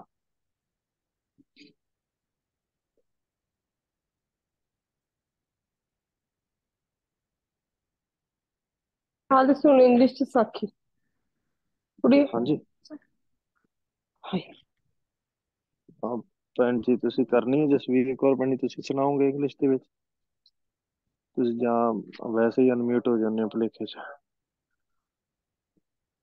ਅਨਾਹਤ ਕੌਰ ਭੈਣ ਜੀ, ਆਪ ਜੀ ਕਰੋਗੇ ਫਿਰ, ਪ੍ਰੇਮ ਸਿੰਘ ਤਾਂ ਪਤਾ ਨਹੀਂ ਕਿੱਥੇ।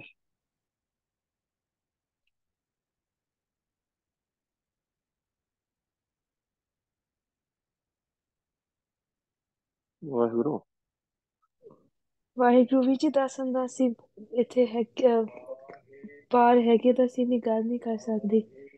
ਅੱਛਾ ਠੀਕ ਹੈ ਭੈਣੇ, ਕੋਈ ਗੱਲ ਨਹੀਂ ਫਿਰ, ਦਾਸ ਕਰ ਦਿੰਦਾ ਜੀ। ਜੀ ਆਪ ਜੀ ਕਰੋ ਫਿਰ, ਅਹ, ਇਹ ਤਾਂ ਅਹ, ਚੂਨਾ ਬੋਲੋਗੇ ਤਾਂ ਆਪਾਂ।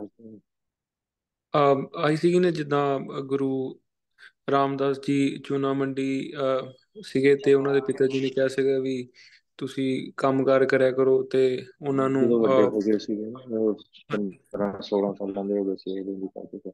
ਹਾਂਜੀ ਕੁੰਗਣੀਆਂ ਵੇਚਣ ਕਹਿਤਾ ਸੀਗਾ, ਤੇ ਆਪ ਜੀ ਪਿੱਛੇ ਰਹਿੰਦੇ ਸੀਗੇ, ਤੇ ਜ਼ਿਆਦਾ ਐਫਰਟ ਨਹੀਂ ਕਰਦੇ ਸੀ, ਨਾਮ ਚ ਰੰਗੇ ਰਹਿੰਦੇ ਸੀ, ਤੇ ਜਿਹੜਾ ਲੈ ਗਿਆ ਠੀਕ ਹੈ। ਹਾਂਜੀ। ਤੇ ਉਦੋਂ ਬਾਅਦ ਇੱਕ ਦਿਨ ਹਾਂ ਉਹਨਾਂ ਨੇ, ਤੁਸੀਂ ਇੰਗਲਿਸ਼ ਦੇ ਵਿੱਚ ਦੱਸ ਦਿਓ ਸਾਰੀ, ਤੇ ਮੈਂ ਬਾਕੀ ਜਿੱਥੇ ਤੁਸੀਂ ਭੁੱਲ ਗਏ ਉੱਥੇ ਮੈਂ ਤੁਹਾਨੂੰ ਰਿਮਾਈਂਡ ਕਰਾ ਦੂੰ। ਠੀਕ ਹੈ ਜੀ। So Guru Amar Sahib ji used to live in Chuna Mandi, Lahore. When he turned around 16, his father told him that he needs to start uh, earning money. So they used to give him boiled chickpeas to sell in the market. So while in the market, Guru Ramdas used to be uh, engrossed in uh, Guru's name, while other kids used to sell They used to put effort in selling. And one day, to some sadhus came to Guru Ramdas ji, and they asked for food. Guru Ramdas ji gave them everything to eat, whatever they had. And then when he went to his house, his dad was angry at him, since he sold, since he ਇਹ gave all the ਸੰਗਤ ਚੱਲੀ food. ਸੀ, ਸੰਗਤ ਜਾਂਦੀ ਸੀਗੀ, ਕੀਰਤਨ ਕਰਦੀ ਸੰਗਤ, ਗੋਇੰਦਵਾਲ ਸਾਹਿਬ ਨੂੰ ਕੀਰਤਨ ਕਰਦੀ ਜਾਂਦੀ ਸੀਗੀ ਸੰਗਤ। He got angry because Guru Ramdas gave free food to the Sangat who was doing kirtan there. So his dad got angry. So what Guru Ramdas ji did was he went to Guru Amar Das ji and started doing seva under him.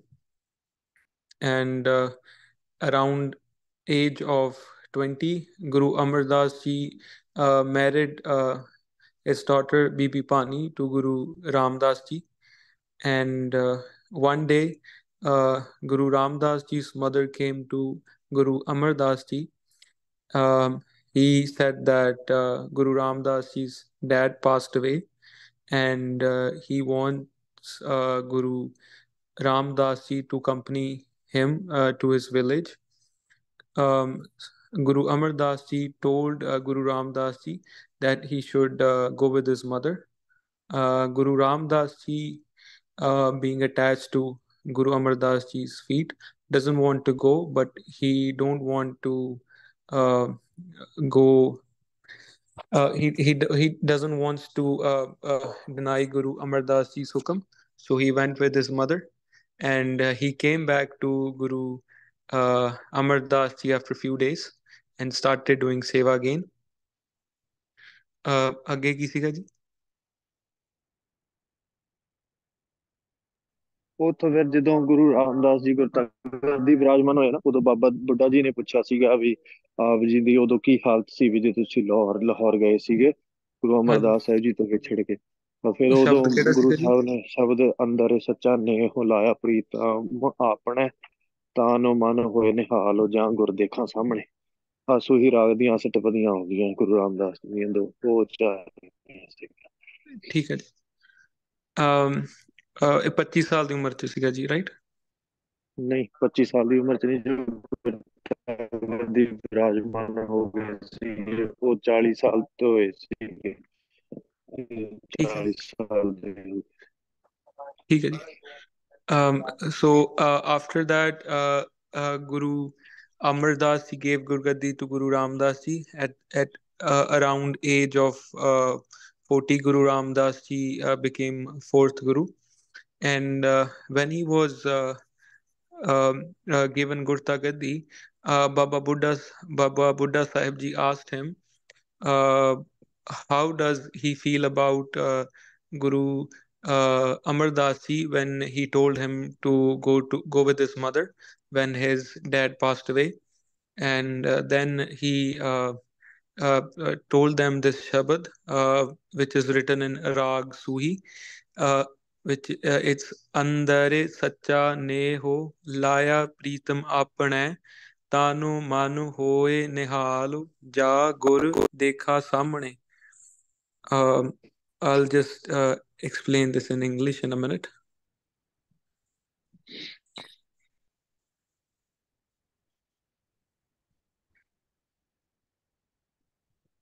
ਵੈਸੇ ਠੀਕ ਹੈ, ਉਥੋਂ ਜਿਹੜਾ ਇਹ ਸ਼ਬਦ ਦਾ ਜੀ screenshot ਭੇਜ ਦੋਗੇ ਤਾਂ ਆਪੇ ਪ੍ਰੇਮੀ ਬਾਅਦ ਚ ਲੱਭ ਲੈਣਗੇ ਤੇ ठीक है जी। ਅੱਗੇ ਚੱਲਦੇ ਹਾਂ ਆਪਾਂ। ਬਸ ਇੱਥੋਂ ਤਾਂ ਹੀ ਸੀਗਾ, ਤੇ ਇਹਦੇ ਨਾਲ ਵਧੀਆ ਤੁਹਾਡਾ ਵੀ ਦੁੱਗਣਾ ਤਿਗਣਾ ਅਭਿਆਸ ਹੋ ਜਾਇਆ ਕਰੂਗਾ, हाँ ਤੇ जी। ਜੋ ਤੁਸੀਂ ਖਿਆਲ ਰੱਖਿਆ ਕਰੋ ਤੇ ਤੋਂ ਫਿਰ ਉਹ ਕਰ ਲਿਆ ਕਰੋ ਟ੍ਰਾਂਸਲੇਟ। ਐਵੇਂ ਇਹਨਾਂ ਸਾਖੀਆਂ ਯਾਦ ਹੁੰਦੀਆਂ, ਨਹੀਂ ਤਾਂ ਸਾਖੀ ਯਾਦ ਨਹੀਂ ਹੁੰਦੀ। ਜਿਵੇਂ ਇੱਕ ਵਾਰੀ ਸੁਣ ਲਈ ਫਿਰ ਰਿਪੀਟ ਕਰ ਲਈ, ਕਿਸੇ ਨੂੰ ਸੁਣਾਤੀ ਫਿਰ ਕਿਸੇ ਤੋਂ ਦੁਬਾਰਾ ਸੁਣ ਲਈ, ਇਉਂ ਕਰ ਕਰਕੇ ਹੌਲੀ ਹੌਲੀ ਇਤਿਹਾਸ ਯਾਦ ਰਹਿੰਦਾ। हाँ जी। ਚਲੋ ਜੀ, ਰਹੋ ਵਿਚਾਰ ਅੱਗੇ। वाहिगुरु हम जंत विचारे क्या करह, सबो खेलो तुम स्वामी। जन नानक को हाट विहाजिया, हारे गुलम गुलामी। हे स्वामी मालक हम दासन दास जंत ਜੀਵ ਵਿਚਾਰੇ ਕਿਆ ਕੀ ਕਰਹ ਕਰ ਸਕਦੇ ਹਾਂ। ਕੋਟ ਬ੍ਰਹਮੰਡ ਦਾ ਸਭ ਸਾਰਾ ਖੇਲ ਤੁਮ ਆਪ ਜੀ ਦਾ ਹੀ ਹੈ। ਚਾਹੇ ਇਸ ਨੂੰ ਢਾਹ ਲਵੋ ਚਾਹੇ ਬਣਾ ਲਵੋ। ਇਸ ਲਈ ਵਾਹਿਗੁਰੂ ਨਾਨਕ ਧੰਨ ਗੁਰੂ ਰਾਮਦਾਸ ਸਾਹਿਬ ਜੀ ਕਣੀ ਨਿਮਰਤਾ ਨਾਲ ਫਰਮਾਉਂਦੇ ਹਨ। ਹੇ ਹਾਰੇ ਸਰੂਪ ਸਤਿਗੁਰੂ ਅਮਰਦਾਸ ਜੀ ਜਨ ਦਾਸਨ ਦਾਸ ਆਪ ਜੀ ਦੀ ਸਾਧ ਸੰਗਤ ਰੂਪੀ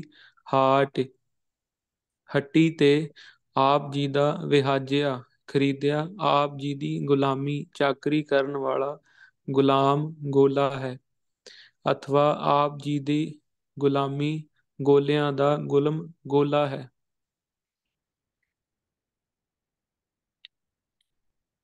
ਵਾਹਿਗੁਰੂ ਹਮ ਹਾਂਜੀ, ਅੱਗੇ ਜਾਣਿਆ। ਨਿਰਮਲ ਪਾਲ ਸਿੰਘ ਜੀ ਪੜ੍ਹ ਲੈਂਦੇ ਹੁੰਦੇ, ਉਹ ਪੜ੍ਹ ਲੈਣਗੇ,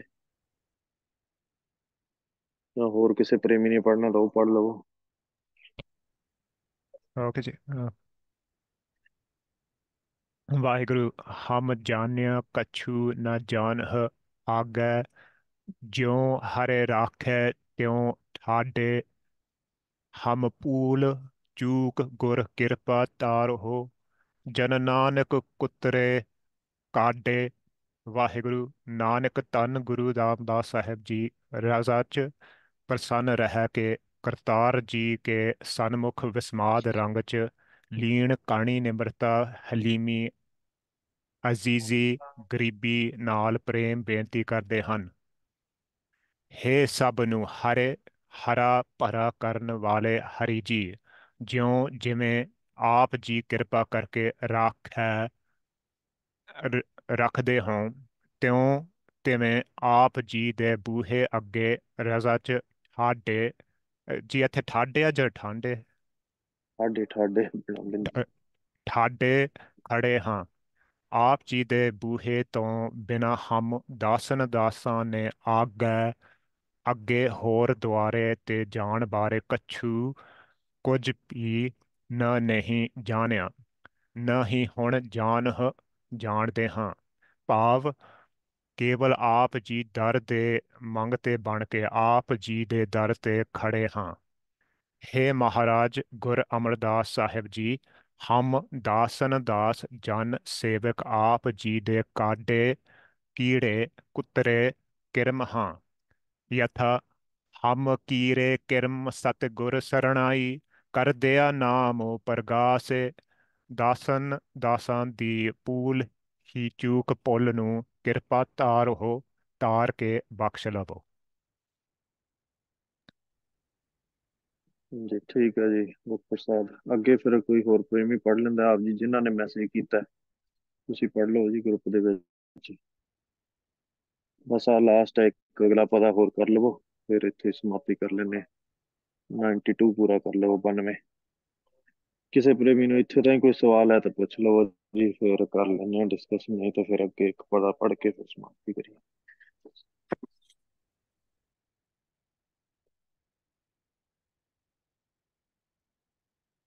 ਠੀਕ ਹੈ ਜੀ, ਚਲੋ ਅੱਗੇ। ਹਮ अपराध पाप बहु कीने, कर दुष्टि चोर चुराया। अब नानक शरणागत आए, हारे राखो लाज हारे पाया। हम दासन दासा ने पाप अपराध गुनाह बहुते कीने ਕੀਤੇ ਹਨ। ਦੁਸਟ ਤਾਈ ਕਾਰੇ ਕਰਕੇ ਚੋਰ ਬਣ ਕੇ, ਪਰ ਤਨ ਪਰ ਧੀਏ ਪਦਾਰਥ ਬੇਅੰਤ ਜਨਮਾਂ ਚ ਚੁਰਾਇਆ ਚੋਰੀ ਕੀਤਾ ਹੈ। ਵਾਹ ਦਾਸਨ ਦਾਸਾਂ ਨੇ ਪਾਪ ਗੁਨਾਹ ਬਹੁਤੇ ਕੀਤੇ ਹਨ। ਦੁਸਟ ਤਾਈ ਕਰਕੇ ਆਪਣੇ ਆਪ ਨੂੰ ਨਾਮ ਜਪਣ ਵੱਲੋਂ ਚੁਰਾਇਆ ਹੈ, ਭਾਵ ਨਾਮ ਨਹੀਂ ਜਪਦੇ, ਇਸ ਲਈ ਚੋਰ ਹਾਂ। ਯਥਾ ਸਰਬ ਉਪਾਏ ਗੁਰੂ ਸੈਰੇ ਮੋਰੋ, ਭਾਗਤੇ ਕਰੋ ਪਗ ਲਾਗੋ ਤੋਰ। ਨਾਮ ਰਤੋ ਚਾਹੋ ਵਾਹਿਗੁਰੂ ਜੀ, ਨਾਮ ਰਤੋ ਚਾਹੋ ਤੁਜ ਔਰ, ਨਾਮ ਦੁਰਾਏ ਚੱਲੇ ਸੋ ਚੋਰ। ਵਾਹਿਗੁਰੂ। ਨਾਨਕ ਮਹੱਲਾ ਚੌਥਾ ਜੀ ਸਨਮੁਖ ਪ੍ਰੇਮ ਬੇਨਤੀ ਕਰਦੇ ਹਨ। ਹੇ ਹਾਰੇ ਵਾਹਿਗੁਰੂ। ਮਹੱਲਾ ਤੀਜਾ ਜੀ ਭਾਵੇਂ ਇਹਦਾ ਅਸੀਂ ਮਹੱਲਾ ਦਾ ਤਾਂ ਅਰਥ ਪਤਾ ਨਾ ਸਾਰਿਆਂ ਨੂੰ ਵੀ ਮਹੱਲਾ ਦਾ ਕੀ ਅਰਥ ਹੁੰਦਾ, ਜਿਵੇਂ ਮਹੱਲਾ ਚੌਥਾ ਮਹੱਲਾ ਤੀਜਾ ਆਉਂਦਾ। ਜੇ ਕਿਸੇ ਨੂੰ ਨਹੀਂ ਪਤਾ ਤਾਂ ਹੱਥ ਉੱਚਾ ਕਰ ਲਓ ਜਾਂ ਕੁਛ ਫਿਰ ਸਾਫ਼ ਦੱਸ ਲਓ। ਮਹੱਲਾ ਤੀਜਾ ਮਹੱਲਾ ਚੌਥਾ ਤਾਂ ਹੁੰਦਾ, ਜਿਵੇਂ ਮਹੱਲਾ ਦਾ ਅਰਥ ਹੁੰਦਾ ਸਰੂਪ, ਵੀ ਗੁਰੂ ਨਾਨਕ ਦੇਵ ਜੀ ਤੇ ਚੌਥਾ ਸਰੂਪ ਗੁਰੂ ਰਾਮਦਾਸ ਜੀ, ਤੇ ਮਹੱਲਾ ਤੀਜਾ ਤੀਜੇ ਸਰੂਪ ਗੁਰੂ ਅਮਰਦਾਸ ਜੀ। ਇਵੇਂ ਮਹੱਲਾ ਦੂਜਾ ਦੂਜੇ ਸਰੂਪ ਗੁਰੂ ਅੰਗਦ ਦੇਵ ਜੀ। ਜਿੱਥੇ ਮਹੱਲਾ ਆਉਂਦਾ ਮਹੱਲੇ ਦਾ ਅਰਥ ਇਹੀ ਹੁੰਦਾ। ਚਲੋ ਜੀ ਅੱਗੇ ਪੜ੍ਹ ਲਓ। ਇਹ ਜਿਹੜੇ ਅਰਥ ਹੈ ਤਾਂ ਤੁਸੀਂ ਆਪ ਹੀ ਪੜ੍ਹੋ ਚੰਗੀ ਤਰ੍ਹਾਂ ਨਾ, ਕਿਉਂਕਿ ਸਾਰਾ ਕੁਝ ਤਾਂ ਲਿਖਿਆ ਹੋਇਆ, ਇਹਦੇ ਚ ਕੋਈ ਬਹੁਤਾ ਦੱਸਣ ਵਾਲਾ ਤਾਂ ਹੈ ਨਹੀਂਗਾ। ਤੇ ਫਿਰ ਪੜ੍ਹ ਕੇ ਜਿਹੜੀ ਚੀਜ਼ ਨਹੀਂ ਸਮਝ ਆਉਂਦੀ, ਜਦੋਂ ਹੁਣ ਆਪਾਂ ਪੜ੍ਹਦੇ ਹਾਂ ਇੱਕ ਸ਼ਬਦ ਪੜ੍ਹ ਲਿਆ, ਜਿਹੜੀ ਚੀਜ਼ ਨਹੀਂ ਸਮਝ ਆਉਂਦੀ ਉਹ ਪੁੱਛ ਲਵੋ, ਤਾਂ ਫਿਰ ਦਾਸ ਸਮਝਾਉਣ ਦੀ ਕੋਸ਼ਿਸ਼ ਕਰ ਸਕਦਾ। ਪਰ ਜਿੰਨਾ ਚਿਰ ਆਪ ਜੀ ਕੁਝ ਪੁੱਛੋਗੇ ਨਹੀਂ ਤਾਂ ਫਿਰ ਕੋਈ ਗੱਲ ਚੱਲਦੀ ਨਹੀਂ। ਤਾਂ ਜੇ ਉਹ ਫਿਰ ਧਿਆਨ ਨਾਲ ਪੜ੍ਹੋ ਸੁਣੋ, ਤੇ ਫਿਰ ਕੁਝ ਪੁੱਛ ਲਿਆ ਕਰੋ ਜਿਹੜੀ ਚੀਜ਼ ਨਹੀਂ ਸਮਝ ਆਉਂਦੀ। ਜਿਵੇਂ ਉਹ ਭੈਣ ਜੀ ਪੁੱਛ ਲੈਂਦੇ ਤੇ ਆਪਾਂ ਸਾਰਿਆਂ ਨੂੰ ਹੈਲਪ ਹੋ ਜਾਂਦੀ ਹੈ। ਚਲੋ ਜੀ ਕਰ ਲਓ ਪੂਰਾ। ਵਾਹਿਗੁਰੂ। ਨਾਨਕ ਮਹੱਲਾ ਚੌਥਾ ਜੀ ਸਨਮੁਖ ਪ੍ਰੇਮ ਬੇਨਤੀ ਕਰਦੇ ਹਨ। ਹੇ ਹਾਰੇ ਵਾਹਿਗੁਰੂ। ਮਹੱਲਾ ਤੀਜਾ ਜੀ ਭਾਵੇਂ ਅਸੀਂ ਦੁਸ਼ਟ ਚੋਰ ਬਹੁਤੇ ਪਾਪ ਕਰਨ ਵਾਲੇ ਅਪਰਾਧੀ ਹਾਂ, ਅਬ ਹੁਣ ਇਸ ਮਨੁੱਖਾ ਜਨਮ ਚ ਆਪ ਜੀ ਨੂੰ ਪਾਇਆ, ਤਾਂ ਹੀ ਆਪ ਜੀ ਦੀ ਸ਼ਰਨ ਚ ਆਏ ਹਾਂ। ਹੇ ਹਰਿ ਸਰੂਪ ਸਤਿਗੁਰੂ ਸਾਹਿਬ ਜੀ, ਸ਼ਰਨ ਚ ਆਏ ਜਾਣ ਕੇ ਸਾਡੀ ਲਾਜ ਰੱਖੋ।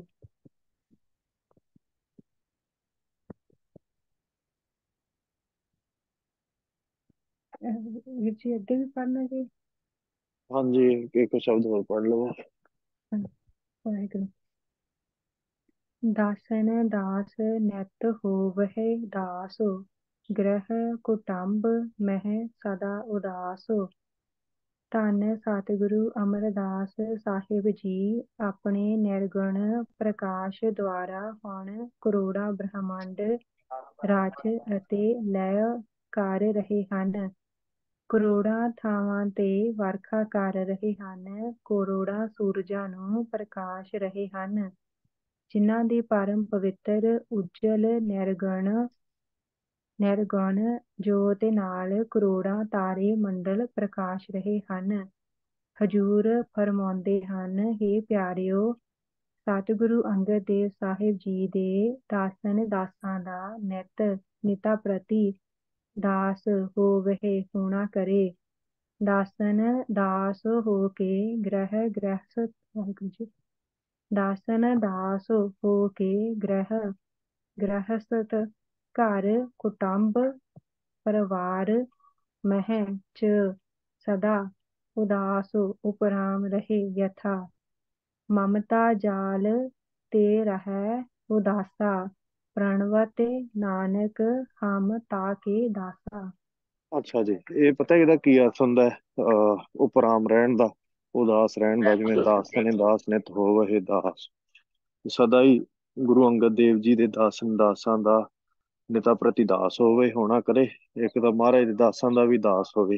ਜਿਵੇਂ ਇੱਕ ਤਾਂ ਗੁਰੂ ਸਾਹਿਬ ਹੋਏ ਤੇ ਗੁਰੂ ਸਾਹਿਬ ਦੇ ਦਾਸ ਹੋਏ ਜੋ ਗੁਰਮੁਖ ਸੇਵਾ ਕਰਦੇ ਸੰਤ ਮਹਾਂਪੁਰਸ਼, ਤੇ ਉਹਨਾਂ ਦਾ ਸੰਤਾਂ ਮਹਾਂਪੁਰਖਾਂ ਦਾ ਅੱਗੇ ਦਾਸ ਹੋਵੇ। ਦਾਸ ਨੇ ਦਾਸ ਦਾ ਅਰਥ ਹੁੰਦਾ ਵੀ ਦਾਸਾਂ ਦਾ, ਜਿਹੜੇ ਗੁਰੂ ਸਾਹਿਬ ਦੇ ਦਾਸ ਆ ਉਹਨਾਂ ਦਾ ਵੀ ਅੱਗੇ ਸੇਵਕ ਦਾਸ ਹੋਵੇ, ਸੇਵਾ ਕਰਨ ਵਾਲਾ ਹੋਵੇ, ਉਹਨਾਂ ਦੀ ਸੇਵਾ ਤੋਂ ਭੱਜਦਾ ਨਾ ਹੋਵੇ।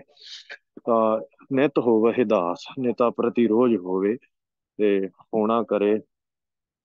ਤੇ ਦਾਸ ਤੇ ਗ੍ਰਹਿ ਭਾਵ ਜਿਹੜੀ ਆਪਣੀ ਲਾਈਫ ਹੁੰਦੀ ਹੈ, ਜਿਹੜੀ ਵੀ ਆਪਾਂ ਕੰਮ ਕਰਦੇ ਹਾਂ, ਗ੍ਰਹਿਸਥ ਦੇ ਵਿੱਚ ਸਭ ਕੁਝ ਆ ਜਾਂਦਾ ਹੈ। ਜਿਹੜੀ ਆਪਾਂ ਜੋਬ ਕਰਦੇ ਹਾਂ, ਜਿਹੜੀ ਆਪਾਂ ਪੜ੍ਹਾਈ ਕਰਦੇ ਹਾਂ, ਜਿਹੜੀ ਆਪਾਂ ਮੈਰਿਡ ਲਾਈਫ ਹੁੰਦੀ ਹੈ, ਇਹ ਸਾਰਾ ਕੁਝ ਆ ਜਾਂਦਾ ਹੈ। ਤੇ ਇਹਦੇ ਵਿੱਚ ਜਿਹੜੀ ਐਵਰੀਡੇ ਆਪਣੀ ਲਾਈਫ ਹੈ, ਤੇ ਕੁਟੰਬ ਪਰਿਵਾਰ ਫੈਮਿਲੀ ਆਪਣੀ ਜਿੰਨੀ ਵੀ ਮਾਹੇ ਦਾ ਅਰਥ ਵਿੱਚ ਸਦਾ ਉਦਾਸ ਰਵੇ ਵੀ ਉਪਰਾਮ ਰਵੇ। ਉਦਾਸ ਰਹਿਣ ਦਾ, ਉਪਰਾਮ ਰਹਿਣ ਦਾ ਅਰਥ ਹੈ ਵੀ ਗੁਰੂ ਸਾਹਿਬ ਨਾਲ ਜੁੜਿਆ ਰਵੇ। ਐ ਨਾ ਹੋਵੇ ਵੀ ਨਿਤਨੇਮ ਹੀ ਕਰਨਾ ਭੁੱਲ ਜਾਵੇ ਵੀ ਅੱਜ ਪਰਿਵਾਰ ਨਾਲ ਜੀ ਅਸੀਂ ਬਾਹਰ ਆਏ ਵੇ ਆ ਕਿਤੇ ਜੀ, ਅਸੀਂ ਘੁੰਮਣ ਆਏ ਆ ਤੇ ਅੱਜ ਰਹਿਰਾਸ ਸਾਹਿਬ ਨਹੀਂ ਕਰਦੇ, ਤੇ ਇਸ ਕਰਕੇ ਰਹਿਰਾਸ ਸਾਹਿਬ ਛੁੱਟ ਜਾਵੇ। ਨਹੀਂ ਉਹ ਤੋਂ ਪਾਸੇ ਜਾ ਕੇ ਉਦਾਸ ਹੋ ਜਾਵੇ, ਉਹਨਾਂ ਤੋਂ ਪਾਸੇ ਜਾ ਕੇ ਰਹਿਰਾਸ ਸਾਹਿਬ ਦਾ ਪਾਠ ਕਰ ਲਵੇ, ਆਪਦਾ ਸਵੇਰੇ ਦਾ ਨਿਤਨੇਮ ਵੀ ਪੂਰਾ ਕਰੇ। ਇਉਂ ਜਿਹੜਾ ਹੈ ਉਸ ਤੋਂ ਬਾਅਦ ਦਿਨੇ ਵੀ ਉਹਦੇ ਵਿੱਚ ਰਹਿੰਦੇ ਵੀ ਉਦਾਸ ਹੋਵੇ, ਵੀ ਮਹਾਰਾਜ ਨਾਲ ਗੁਰੂ ਸਾਹਿਬ ਨਾਲ ਜੁੜਿਆ ਹੋਵੇ ਤੇ ਸਦਾ ਮਹਾਰਾਜ ਨੂੰ ਚੇਤੇ ਕਰਦਾ ਰਵੇ। ਤੇ ਉਦਾਸ ਹੋਣਾ ਹੁੰਦਾ ਵਿੱਚ ਸਾਰਿਆਂ ਦੇ ਰਹਿੰਦੇ ਹੋਏਗੀ, ਤੇ ਇਹ ਸਿੱਖੀ ਹੈ ਵੀ ਵਿੱਚ ਵੀ ਰਹਿਣਾ ਹੈ ਤੇ ਉਦਾਸ ਵੀ ਰਹਿਣਾ ਹੈ। ਇੱਕ ਉਦਾਸ ਰਹਿਣ ਦਾ ਹੋਰ ਵੀ ਅਰਥ ਹੁੰਦਾ ਹੈ, ਜੋ ਉਦਾਸ ਨੂੰ ਸਮਝ ਲੱਗੀ ਹੈ। ਉਦਾਸ ਰਹਿਣ ਦਾ ਅਰਥ ਹੁੰਦਾ ਹੈ ਕਿ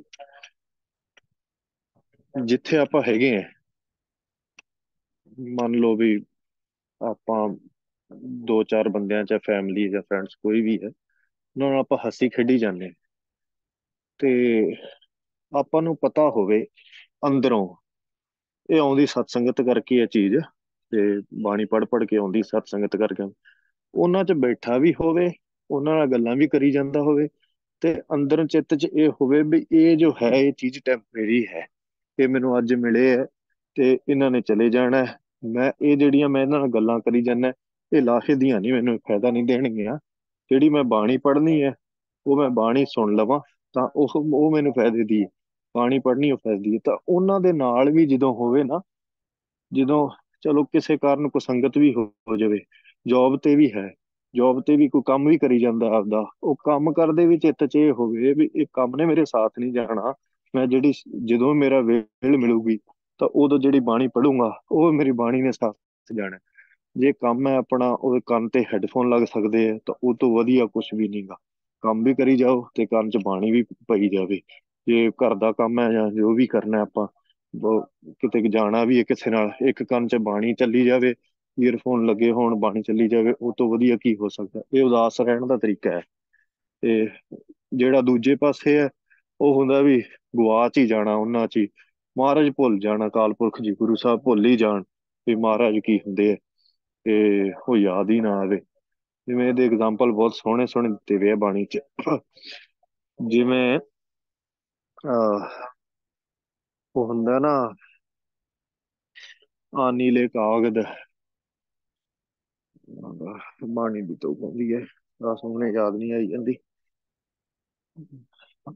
ਮਦੇ ਪਾਣੀ ਲਿਆ ਨੀਲੇ ਕਾਗਦ, ਜਿਹੜਾ ਚਲੋ ਰੋ ਵਿਚਾਰ ਵੀ, ਜਿਵੇਂ ਬੱਚੇ ਹੁੰਦੇ ਨਾ, ਬੱਚੇ ਖੇਡਦੇ ਹੁੰਦੇ ਆ, ਤੇ ਬੱਚੇ ਖੇਡਦੇ ਨਾ ਉਹ ਪਤੰਗ ਉਡਾਉਂਦੇ ਹੁੰਦੇ ਆ, ਮਾਰੇ ਪਾਣੀ 'ਚ ਕਹਿੰਦੇ ਆ, ਤੇ ਪਤੰਗ ਉਡਾਉਂਦੇ ਆ ਤੇ ਉਹ ਕਾਈਟ ਜਿਹੜਾ ਹੁੰਦਾ, ਤੇ ਉਹ ਆਪੋ ਵਿੱਚ ਹੀ ਉਡਾਈ ਵੀ ਜਾਂਦਾ ਰਹਿੰਦਾ, ਤੇ ਉਹਦੇ ਨਾਲ ਗੱਲਾਂ ਵੀ ਕਰੀ ਜਾਂਦਾ, ਉਹਦੇ ਨਾਲ ਹੱਸੀ ਵੀ ਜਾਂਦਾ ਰਹਿੰਦਾ, ਪਰ ਉਹਦਾ ਧਿਆਨ ਸਾਰਾ ਉਹਦੇ 'ਚ ਹੁੰਦਾ ਹੈ।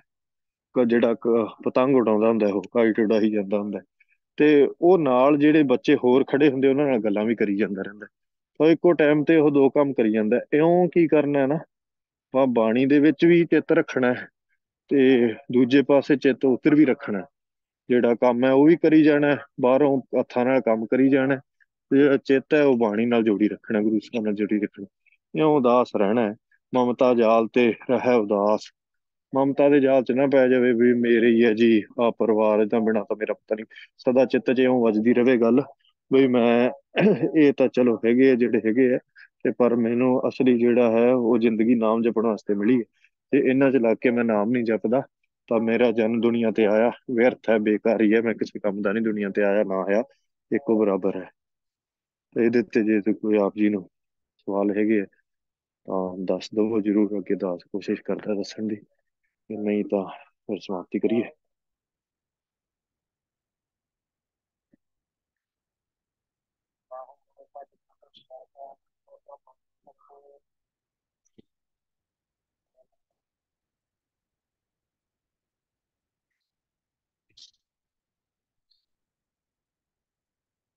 ਉਹ ਸ਼ਬਦ ਹੈ, ਅਣੀਲੇ ਕਾਗਦ ਕਾਟੀਲੇ ਗੂੰਜੀ, ਆਕਾਸ਼ ਮਦੇ ਭਰਮੀਲੇ, ਪੰਜ ਦਿਨਾਂ ਸੋ ਬਾਤ ਬਤਊਆ, ਚੀਤ ਸੋ ਡੋਰੀ ਰਾਖੀ ਲੈ।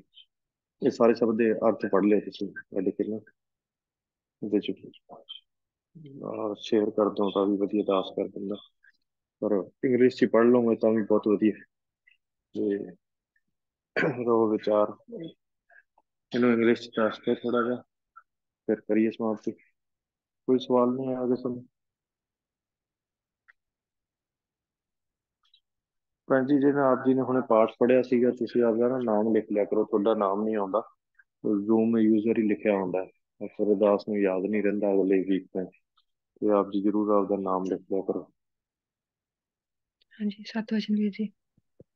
ਤੇ ਐਤਕੀ ਜਿਹੜਾ ਸ਼ਬਦ ਕਰਨਾ ਆਪਾਂ, ਉਹ ਆ ਹੀ ਕਰ ਲਾਂਗੇ। ਦਾਸ ਨੇ ਦਾਸ ਨਿਤ ਹੋਵੇ ਦਾਸ, ਗ੍ਰਹਿ ਕੁਟੰਬ ਵਹਿ ਸਦਾ ਉਦਾਸ। ਇਹਦੀਆਂ ਪਹਿਲੀਆਂ ਲਾਈਨਾਂ ਛੱਡ ਦਿਓ ਸਾਰੀਆਂ, ਸਿੱਧਾ ਇੱਥੇ ਸ਼ੁਰੂ ਕਰ ਲਿਓ ਅਰਥ। ਤੇ ਪਿਆਰਿਓ ਸਤਿਗੁਰੂ, ਨਹੀਂ ਇੱਥੋਂ ਕਰ ਲਿਓ। ਹਜ਼ੂਰ ਫਰਮਾਉਂਦੇ ਹਨ, ਤੇ ਪਿਆਰਿਓ ਸਤਿਗੁਰੂ ਅੰਗਦ ਦੇਵ ਸਾਹਿਬ ਜੀ ਦੇ ਦਾਸਨ। ਇੱਥੋਂ ਕਰ ਲਿਓ ਤਾਂ ਛੋਟਾ ਪੂਰਾ ਆ ਜੂਗਾ, ਇਹਨਾਂ ਲਈ ਯਾਦ ਕਰਨਾ ਵੀ ਸੌਖਾ ਹੈ। ਹਾਂਜੀ, ਇੱਥੋਂ ਕਰ ਲਿਓ। ਉਤਲੀ ਤੁਕ ਜ਼ਰੂਰ ਲਿਖ ਲਿਓ। ਦਾਸ ਨੇ ਦਾਸ ਨਿਤ ਹੋਵਹਿ ਦਾਸ, ਗ੍ਰਹਿ ਕੁਟੰਬ ਵਹਿ ਸਦਾ ਉਦਾਸ। ਤੇ ਜਿੰਨੇ ਵਾਰੀ ਜਪੋਗੇ ਉਨੇ ਵਾਰੀ ਲਾਹੇ ਦੀ ਹੈ, ਪਰ ਘੱਟੋ ਘੱਟ 20-25 ਵਾਰੀ ਤਾਂ ਦੋ ਤੁਕਾਂ ਜਪ ਲਿਓ। ਤੇ ਅਰਥਾਂ ਸਹਿਤ ਪੜ੍ਹ ਲਿਓ, ਇੱਕ ਦੋ ਵਾਰੀ ਲਿਖ ਕੇ ਭੇਜ ਦਿਓ।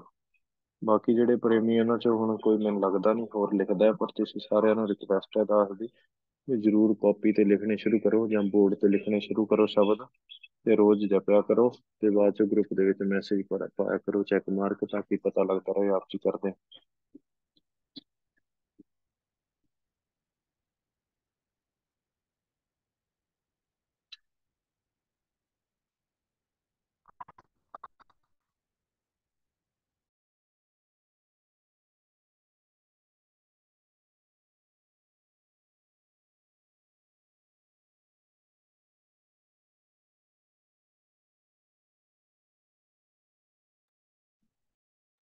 ਇੱਥੇ ਇਹ ਪਿਆਰੇ ਹਜ਼ੂਰ ਫਰਮਾਉਂਦੇ।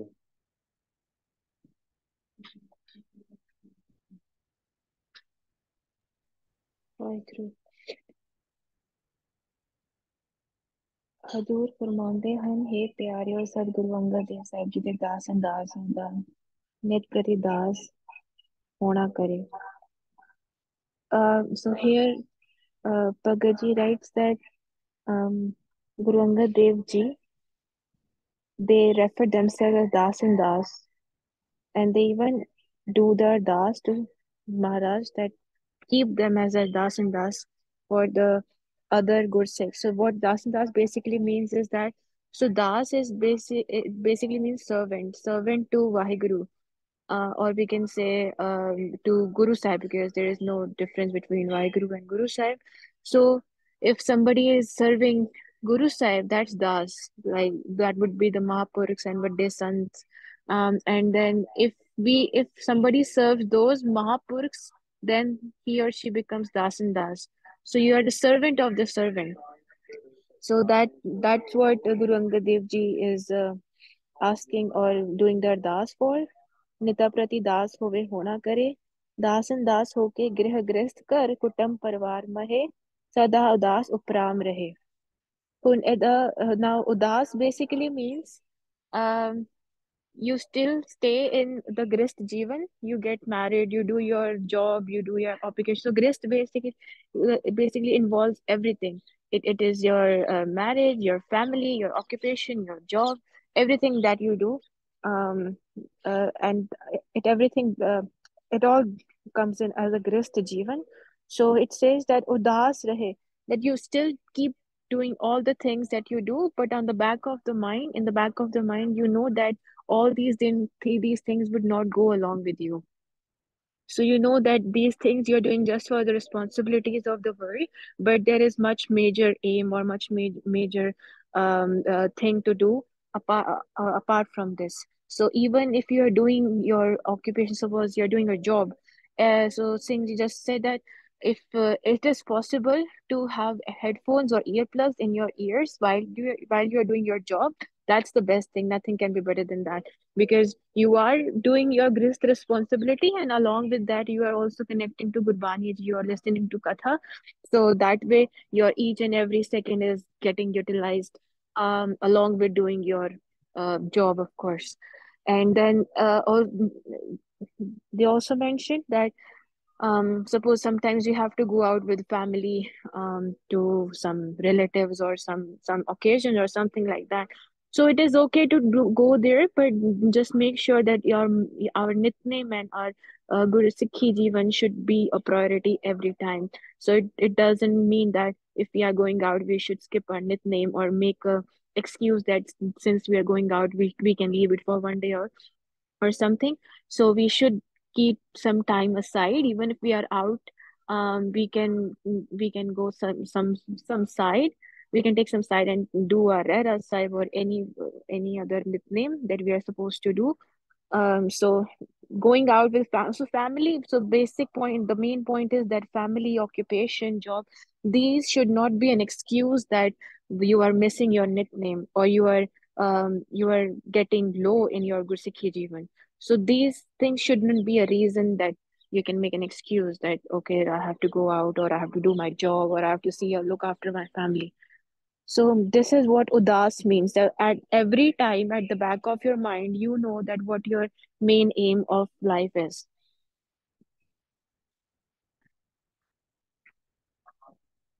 ਹੋਰ ਕੁਝ ਭਾਈ ਤੂੰ? ਤੇ ਨਹੀਂ ਵੀ ਚਾਹੇ ਅਰਦਾਸ ਕਰਨੀ ਚਾਹੀਦਾ ਸਵੇਰੇ ਮਤਲਬ Yeah. So for those who cannot have earphones or earplugs or during their work, so for them they should do more nitnem in the morning and do more abhyas and nitnem in the evening. So apart from the 8 or 9 hours of job that you are doing, you should utilize the rest of the time in the day. So make the most of it. That's okay if you cannot listen to Gurbani ji or listen to Katha while you are at work, but just make sure that the other 16 hours of the day are utilized fruitfully. Yeah, even the best idea is to play Gurbani or Katha while you are sleeping. So because everything is consumed in the subconscious mind, right? So if you're sleeping, it doesn't mean that it doesn't make any difference. So it's always recommended and preferred that you have kirtan or even pagaji's tape while you're sleeping.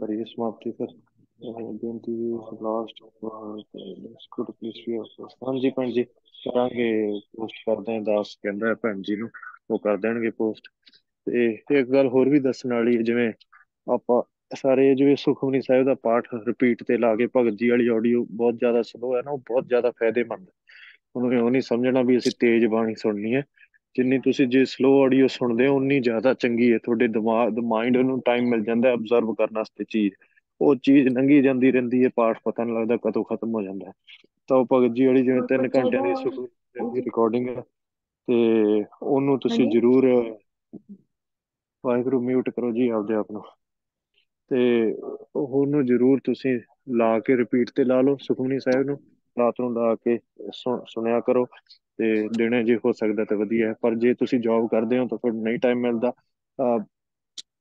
ਦਿਨ ਦੇ ਵਿੱਚ ਤੇ ਤੁਸੀਂ ਸ਼ਾਮ ਨੂੰ ਕਥਾ ਸੁਣੋ ਆ ਕੇ ਤੇ ਸਵੇਰੇ ਜਾਂ ਕੋਈ ਜਿਵੇਂ ਆ ਕਲਾਸ ਹੈ ਇਸ ਤਰ੍ਹਾਂ ਦੀ ਕਲਾਸ ਲਾਓ ਹਨਾ ਤੇ ਜਿਹਦੇ ਨਾਲ ਤੁਹਾਨੂੰ ਫਾਇਦਾ ਹੋਵੇ ਮਹਾਰਾਜ ਨਾਲ ਹੋਰ ਚੀਜ਼ਾਂ ਜੋੜ ਸਕੋ ਇਸ ਤਰੀਕੇ ਨਾਲ ਜਦੋਂ ਤੁਹਾਨੂੰ ਯਾਦ ਰਹੂਗਾ ਵੀ ਸਾਡਾ ਜ਼ਿੰਦਗੀ ਦਾ ਮੇਨ ਏਮ ਕੀ ਹੈ ਤਾਂ ਆਪੇ ਉਦਾਸ ਰਹੋਗੇ ਗ੍ਰਸਤ ਦੇ ਵਿੱਚ ਇਹ ਸਭ ਤੋਂ ਵੱਡੀ ਗੱਲ ਹੈ ਵੀ ਗ੍ਰਸਤ ਦੇ ਵਿੱਚ ਉਦਾਸ ਹੋਣਾ ਹੀ ਸਿੱਖੀ ਹੈ ਤੇ ਹੋਰ ਕੀ ਹੈ ਸਿੱਖੀ ਹੈ ਨਾ ਤੇ ਜਿਹੜਾ ਗ੍ਰਸਤ ਚ ਉਦਾਸ ਰਹਿਣ ਲੱਗ ਗਿਆ ਉਹਨੂੰ ਸਿੱਖੀ ਦੀ ਸਮਝ ਪੈ ਗਈ ਤੇ ਗੁਰਪ੍ਰਸਾਦ ਹੁੰਦਾ ਸਤਸੰਗਤ ਕਰ ਕਰਕੇ ਹੁੰਦਾ ਜੀ ਠੀਕ ਹੈ ਜੀ ਨੈਕਸਟ ਵੀਕ ਮਿਲਦੇ ਹਾਂ ਗੁਰੂ ਸਾਹਿਬ ਕਿਰਪਾ ਕਰਨ ਤੇ ਇਹ ਤੁਕਾਂ ਆਪ ਜੀ ਸਾਰੇ ਜ਼ਰੂਰ ਲਿਖ ਲਿਓ ਅਸੰਖ ਫਤਿਹ ਖਿਨ ਬਖਸ਼ਨ ਹਾਰ ਨਾਨਕ ਸਾਹਿਬ ਸਦਾ ਦਇਆ ਸਦਾ ਸਦਾ ਹੀ ਭੁੱਲਣ ਹਾਰ ਨਾਨਕ ਰੱਖਣ ਹਾਰ ਉਪਾਰ ਗੁਰੂ ਸਾਹਿਬ ਦਾ ਨਾਮ ਲੈ ਲਈਏ ਸਾਰੇ ਫਿਰ ਫਤਿਹ ਬੁਲਾਈਏ ਧੰਨ ਵਾਹਿਗੁਰੂ ਗੁਰੂ ਨਾਨਕ ਦੇਵ ਸਾਹਿਬ ਜੀ ਧੰਨ ਵਾਹਿਗੁਰੂ ਗੁਰੂ ਅੰਗਦ ਦੇਵ ਸਾਹਿਬ ਜੀ ਧੰਨ ਵਾਹਿਗੁਰੂ ਗੁਰੂ ਅਮਰਦਾਸ ਸਾਹਿਬ ਜੀ ਧੰਨ ਵਾਹਿਗੁਰੂ ਗੁਰੂ ਰਾਮਦਾਸ ਸਾਹਿਬ ਜੀ ਧੰਨ ਵਾਹਿਗੁਰੂ ਗੁਰੂ ਅਰਜਨ ਦੇਵ ਸਾਹਿਬ ਜੀ ਧੰਨ ਵਾਹਿਗੁਰੂ ਗੁਰੂ ਹਰਗੋਬਿੰਦ ਸਾਹਿਬ ਜੀ ਧੰਨ ਵਾਹਿਗੁਰੂ ਗੁਰੂ ਹਰਿਰਾਏ ਸਾਹਿਬ ਜੀ ਧੰਨ ਵਾਹਿਗੁਰੂ ਗੁਰੂ ਹਰਕ੍ਰਿਸ਼ਨ ਸਾਹਿਬ ਜੀ ਧੰਨ ਵਾਹਿਗੁਰੂ ਗੁਰੂ ਤੇਗ ਬਹਾਦਰ ਸਾਹਿਬ ਜੀ ਧੰਨ ਵਾਹਿਗੁਰੂ ਗੁਰੂ ਗੋਬਿੰਦ ਸਿੰਘ ਸਾਹਿਬ ਜੀ ਧੰਨ ਵਾਹਿਗੁਰੂ ਗੁਰੂ ਗ੍ਰੰਥ ਸਾਹਿਬ ਜੀ ਵਾਹਿਗੁਰੂ ਜੀ ਕਾ ਖਾਲਸਾ ਵਾਹਿਗੁਰੂ ਜੀ ਕੀ ਫਤਿਹ